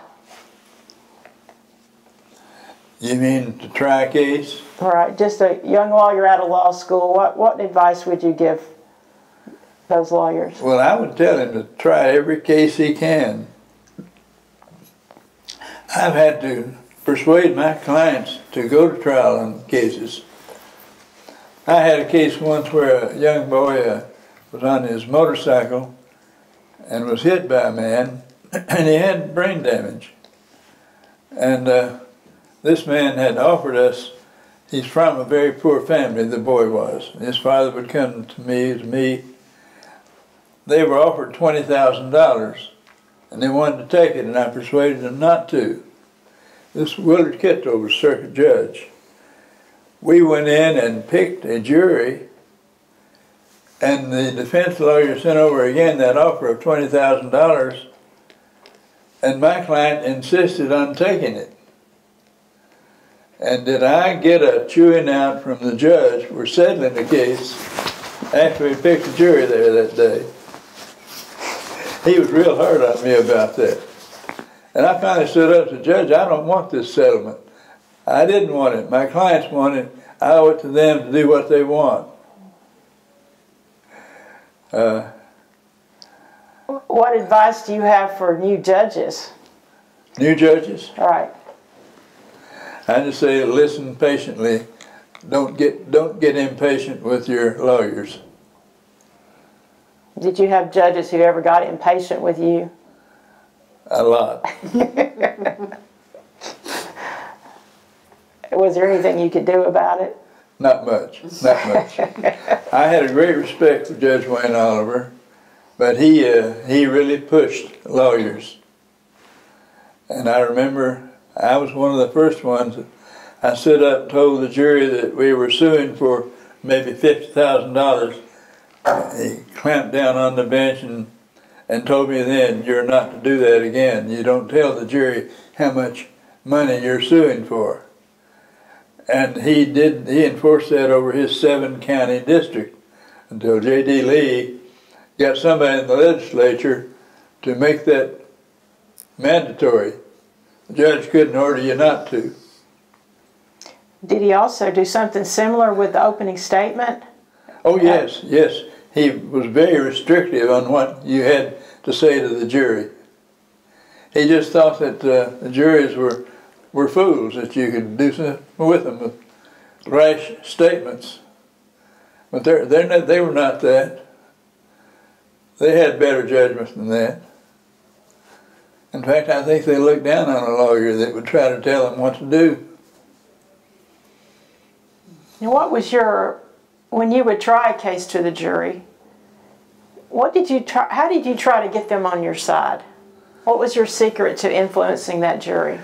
Well, I don't know, except I wanted to know more detail about the case than my adversary. And that worked most of the time. If you knew things that you wouldn't give up on during the trial, details that you feel that your adversary did not keep up with, that could save you. I felt pedestrian as a smart lawyer, but I felt that if I knew more about it and worked harder at it, I could get more to the jury. And you did that by spending a lot of time. Would that be fair to say? Yes. How do you want to be remembered as a lawyer? Well, I think people do know me as a lawyer who tried to be fair. I want to be remembered as that. But that I won cases. And I think I'm remembered as that. What did you've talked to us about practicing law and how that made you were so busy. What did you do for fun outside the law? What are some things you did or do outside hobbies or interests? I never did have much of a hobby. I tried golf for a few years and I wasn't any good at it. And then I went into farming and I have enjoyed that immensely. Every Saturday I spend on the farm. And what are you growing? Cattle farm. Cattle farm. I'm not going to be a dirt farmer. That's hard work. Did you do enough of that growing up? Yes, yes, I sure did. How many cattle do you have? About 65, counting the calves. Okay. I've got a manager. He does a great job. He has a farm next to mine and is totally honest and very wise in the operation of a farm. I mentioned earlier you had compiled some stories on some of your memorable cases, and I wanted to ask you about a few of those. You had a story entitled Victory with Regret, and just to summarize Victory with Regret, it involved the burglary of a house of a family, and their child was blind, and he had his name in Braille written on attached to his clothing, and a man you were appointed to represent was charged with breaking into this home and stealing. Yes. And they found some of that clothing with Braille on it in his home. Yeah, but telltale evidence, wasn't it? So it appeared to be an open and shut case until you came along. So tell us how that turned out. Well, this was terrible. The judge would only come in for 2 weeks, and he would go through his docket. So about 3 o'clock in the afternoon, this boy came up, and he was poor. He had nothing, and the judge appointed me to defend him and scheduled it for trial the next morning. So I don't think I had had an adequate education on search warrants. Don't believe we got into that enough in my law school. So I went home that evening and studied. I took a copy of the indictment and studied it. I soon saw that the case was going to turn on that search. They got a search warrant and went into this defendant's house and found the clothing with the Braille identification on it. So I studied search warrants, and I called the squire who had issued that search warrant. We didn't have Sessions Court then. It was Justice of the Peace courts. he couldn't remember anything. You can see he didn't want to remember anything. I was suspicious. So about midnight, I called the jailer and asked him some things about it. I don't think he realized what he was telling me, what it was doing, but he told me how the justice of the peace would come in and sign a whole pad of search warrants. All blank. Yes. So if an officer wanted a search warrant, he'd just come in and tear one out. And then fill in the details. Mm-hmm. It was very common practice. Until you ask about it. So that morning, I didn't get through till about 3 o'clock, and I worked up a motion for an instanter subpoena of the Justice of the Peace. When I was appointed, the father of this boy was a man I had worked with up at the iron furnace, named Wellesley. And Wellesley was mad that I entered the plea of not guilty. So he hired Ralph Tedder, who was our primary trial lawyer in Roane County. They came over that morning, and Ralph Tedder and Beecher Witt, the Attorney General, and the victims' people there, not the victim, the victim of the theft, they got behind a wire cage and they knew what I was doing. So they spent about 30 minutes over there, really, really busy, talking to one another. Then they stepped forward and dismissed the case.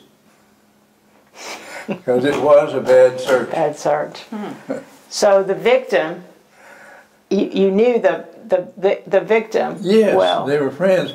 This kid came on, had developed a great sense of hearing, and was a good piano tuner. Somebody could drive him about in a van, and they had it all on the side of the van, and he was a piano tuner. He did well until he died just 2 or 3 years ago. You mentioned Beecher Witt, the District Attorney General, and the judge in the district was named Judge Sue Hicks. Sue K. Hicks. The boy named Sue, right? Right. Now, they were both from Madisonville, so I knew them well. Did you have you've got a story entitled Principal, and you had a little run-in with Judge Hicks. Tell us about that. Well, Judge Hicks, I'll have to say he didn't spend a lot of time in evidence and studying law.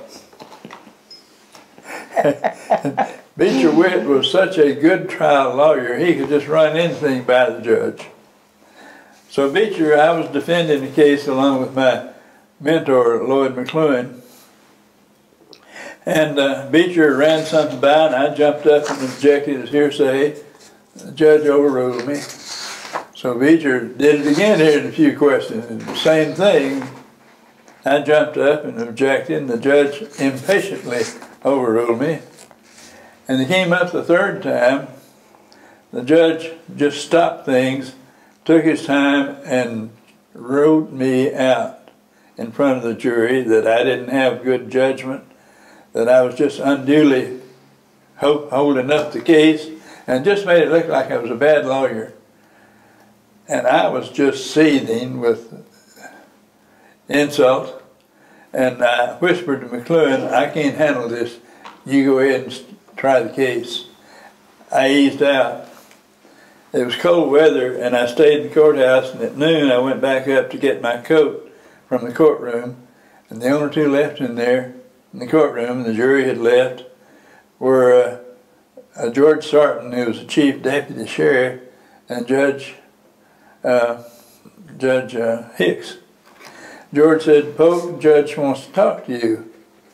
The judge came over, and he had just put on his top coat and was putting on his glove, and he took that glove off and held his hand out and spoke, I want to apologize to you. I was wrong on those objections you made.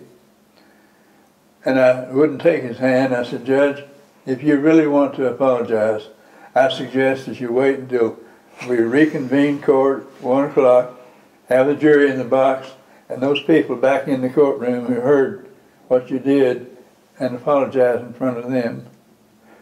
Well, I could hear it just barely, if that's the way you feel about it. He whirled around and left.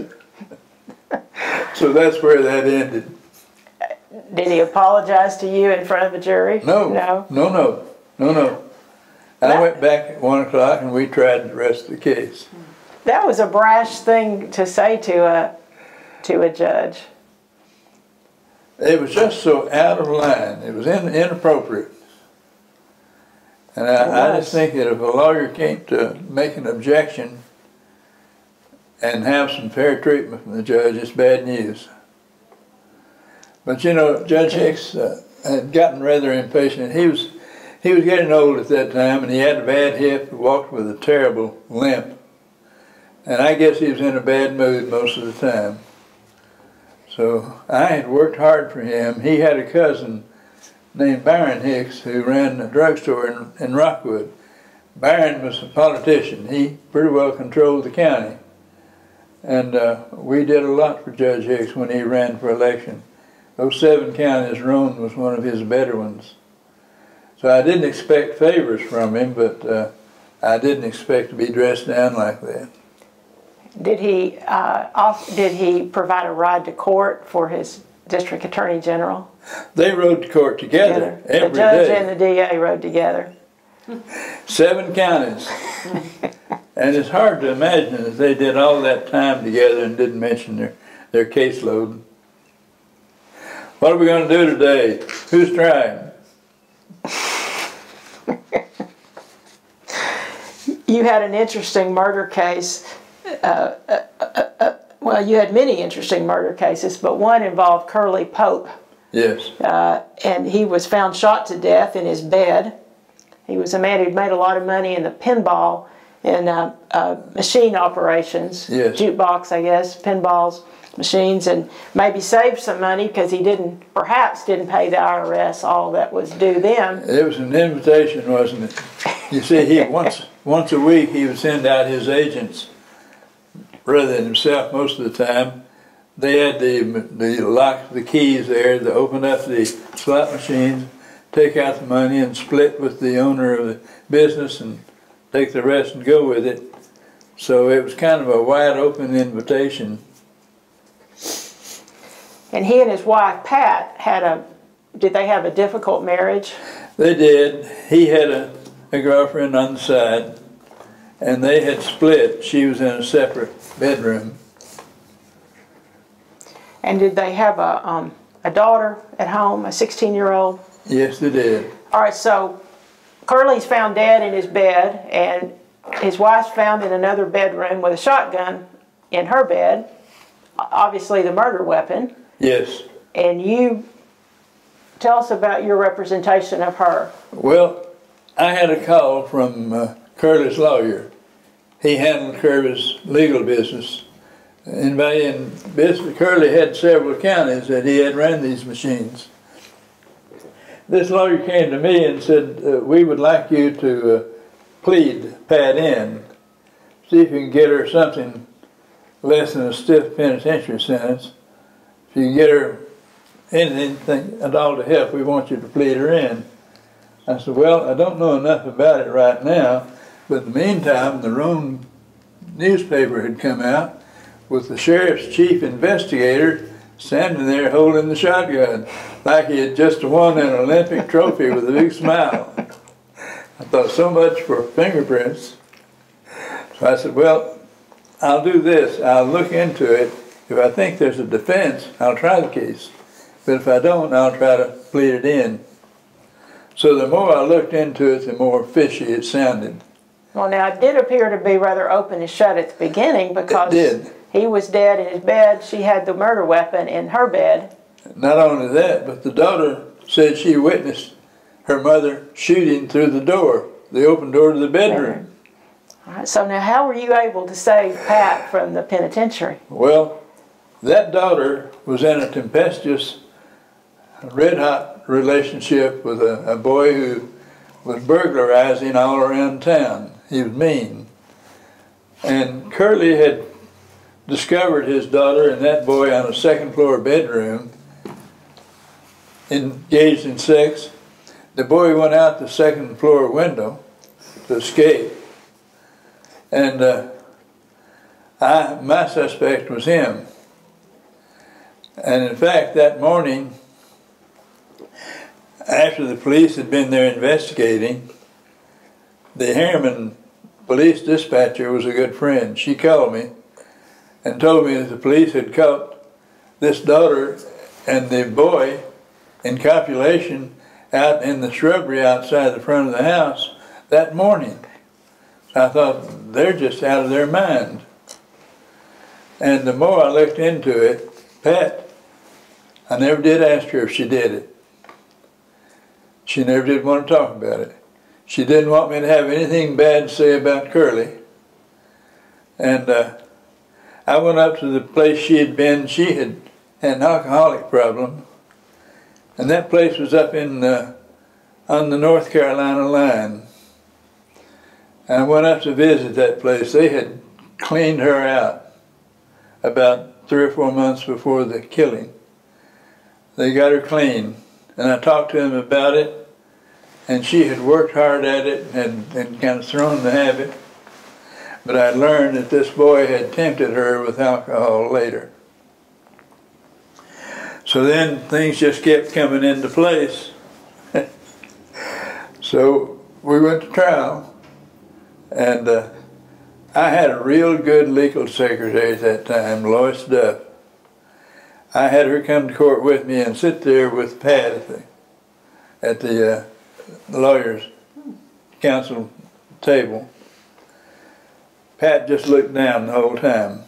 She didn't look up at the jurors, just looked down. She was a pitiful person. Well, the first witness on by the state was the chief investigator, who let the jury know how good he was with weapons. And he showed you how to break a shotgun down and load the shells in it, and he couldn't get it back. It was beautiful, beautiful, because they found shells on the bed where they found the shotgun. And it was so embarrassing for him, he couldn't get the gun back into action. So it was very unlikely she could have done that. I had thought I might have to put Pat on to show she couldn't, but she was a slight person. I'm sure that did the job there.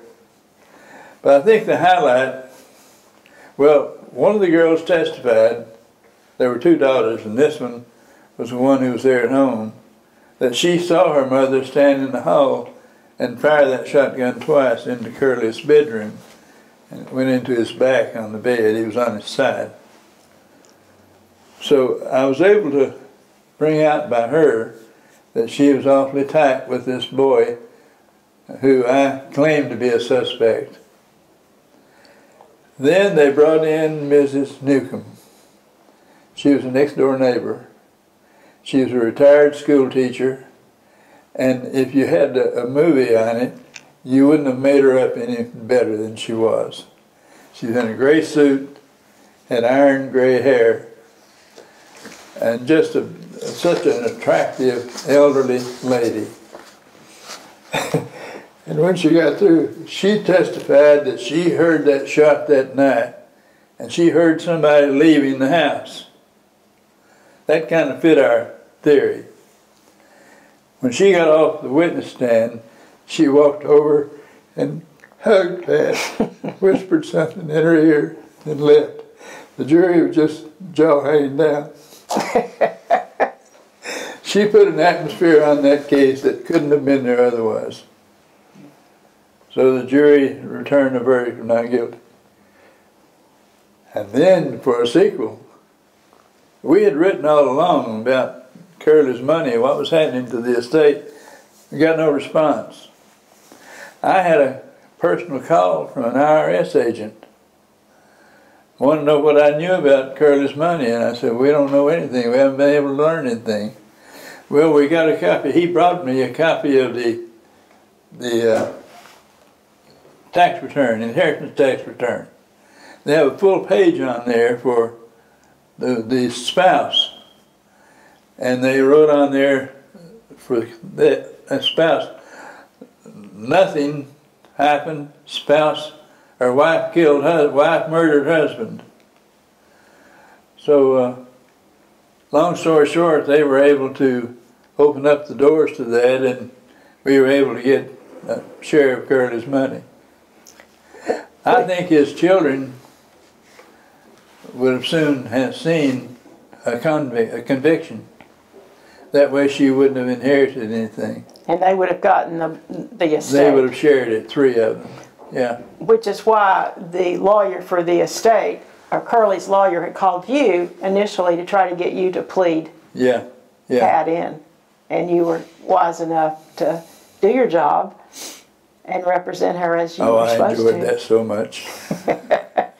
Now, do your clients like Pat, do they stay in touch with you after these cases? Oh, sure, sure, yes. And she and that daughter reconciled.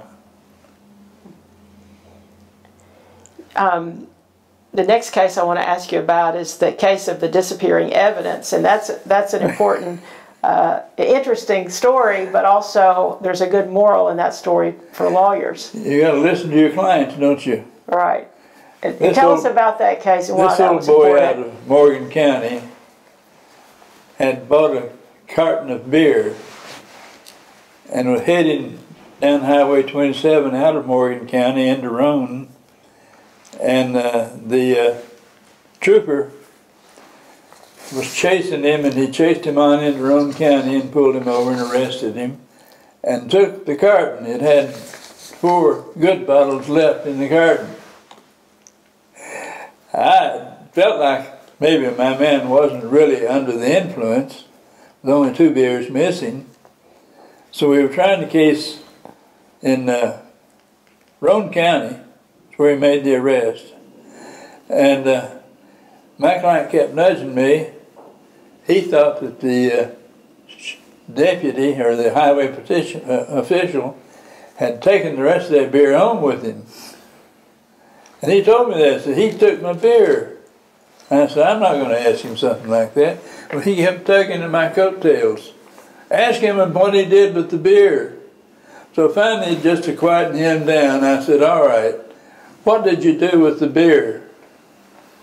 Well, he didn't answer. I said, did you take it home and drink it? He hung his head down after a long pause and said, I don't remember. Now, after that point, had he been a very good witness for the state?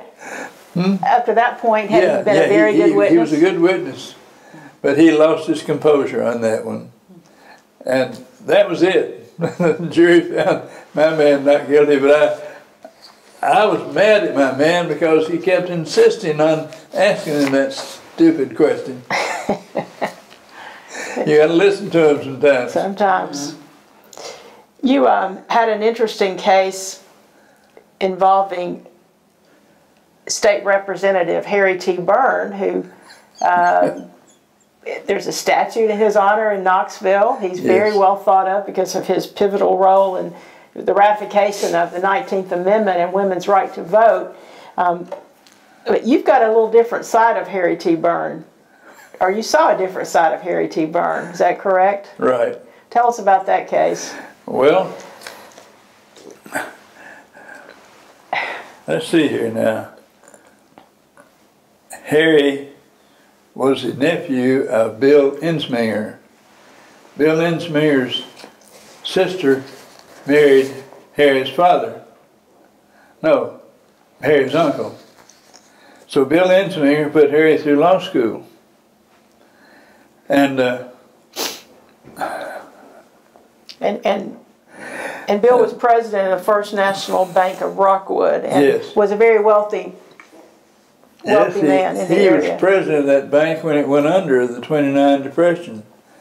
So along about 1965, we had come out of the Depression, and he said, Harry, I want you to put that property back in my name. He had a nice farm and a nice whole block of commercial property in Rockwood. So Harry consented to do that. And he wrote Uncle Bill a deed to sign. He read the first page of it, and it looked like that Uncle Bill was conveying the property from the corporation back to himself. So he signed it, went over for registration, And when he got it back, he was home and he sat down in the comfort of his home and looked it all over.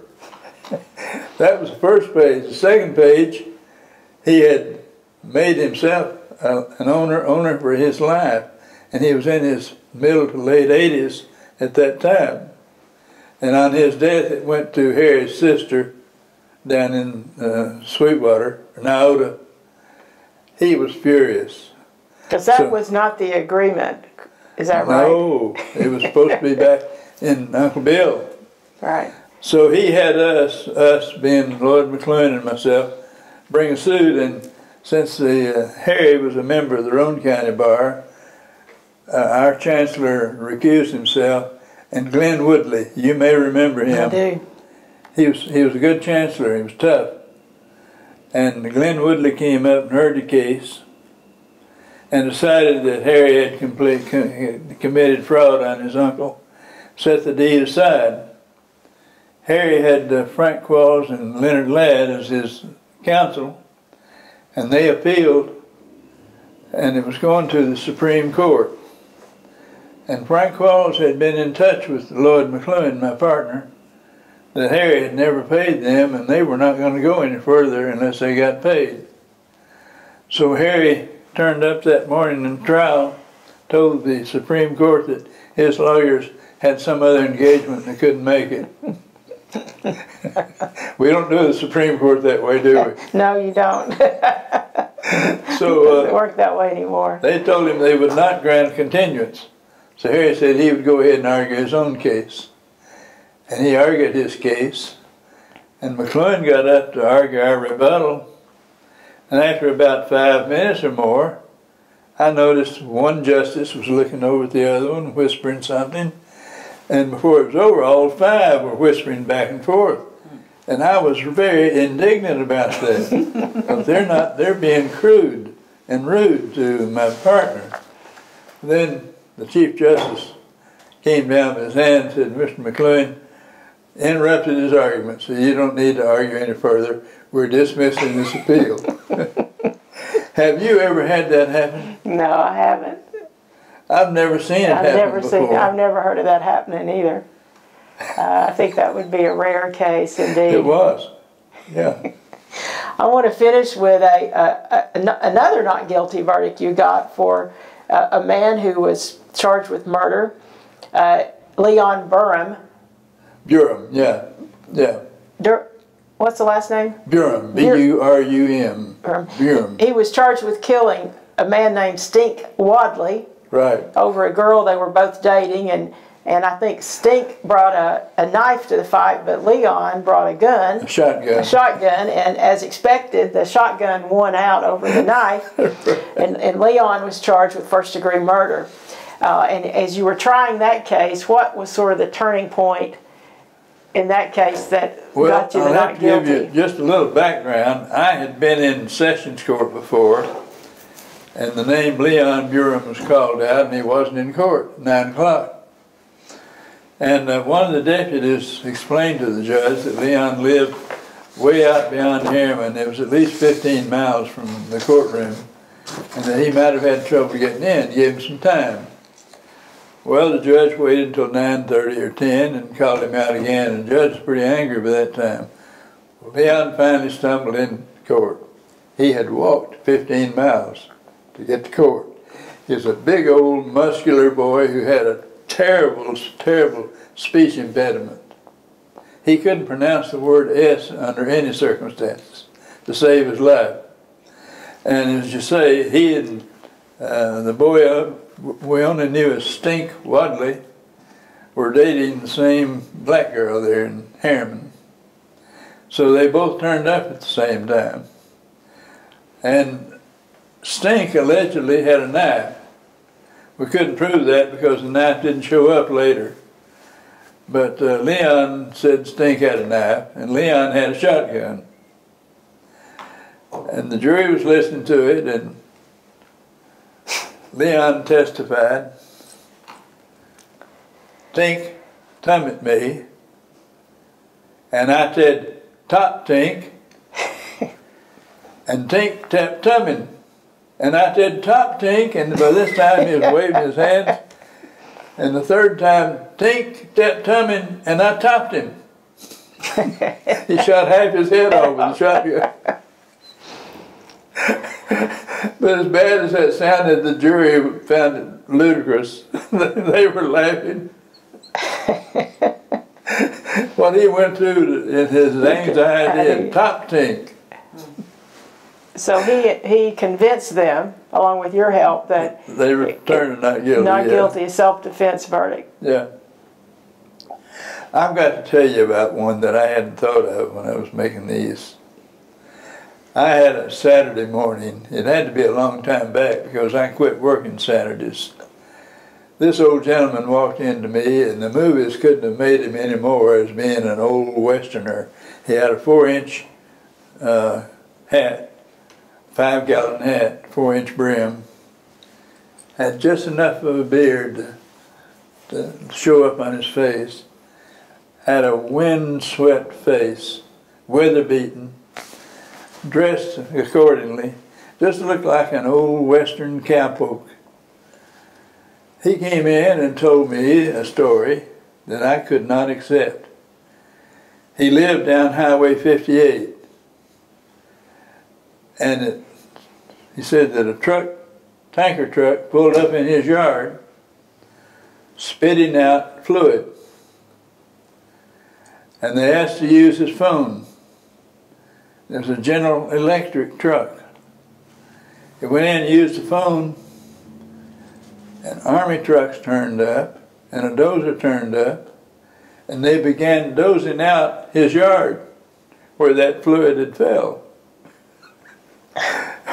Well, he really had me going. And said he understood then, what he could hear, they wouldn't tell him much, is they were taking all that dirt to Texas. Well, he left there, and I thought, now wait a minute here. I said, you go on home and I'll see what I can find out and get you back. I called the sheriff's office, and they had the same story. We don't know what's happening. There's something in that dirt. Long story short, it was the compound chemical that everybody put in boxes and hung on the poles. What do you call them? The power pole, the electrical poles? Yes, they hung on electrical poles. It was a fluid they had in there that was stable, that wouldn't burn.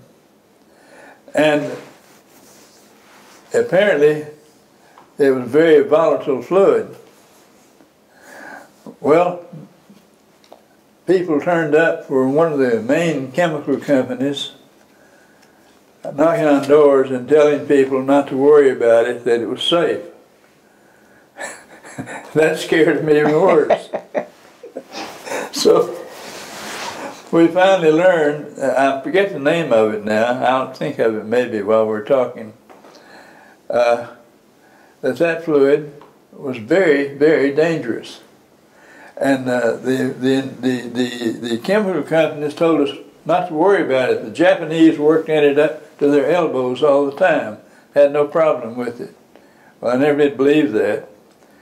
Anyway, several of the people down there brought suit, had lawyers bring suit early, and they couldn't get anywhere with them. I held on. I waited at least 9 months before I filed suit. I had gone to the EPA in Atlanta, and they were very chary about even talking about it, and so they knew of no bad effect of it. We finally found, by that time I had brought Foster Arnett on board with me. We had found a professor down at Miami University who knew all about it and was willing to come up and testify on it. And we won a verdict on that. They were shipping that stuff to Texas and putting it away. They were loading it into 50-gallon drums from his yard. And the jury went with us on it. And from that time on, we heard from people and lawyers in Arizona, mostly the West, to get a copy of that suit. This was a very common chemical. some I can't remember the name of it now. I've got it in a file somewhere, but they stopped using it. They, being all of the utility companies, cut it out all over the country. And was yours one of the first cases where they had been held liable? It was the case that found it. Wow. Well, I've asked you a lot of questions about your growing up and your family and your cases. Is there anything I've not asked you that you want to add to your interview? Anything you want to add to your interview? I've asked you a lot of questions about different things. Anything I've not touched on you want to say? You've been very kind to me, and I have enjoyed it. No. Well, thank you. I've enjoyed it as well. I consider this the zenith of my 69 years. Well, thank you. It's quite an honor to be able to interview you. It's an honor to be interviewed by you. Thank you. Thank you.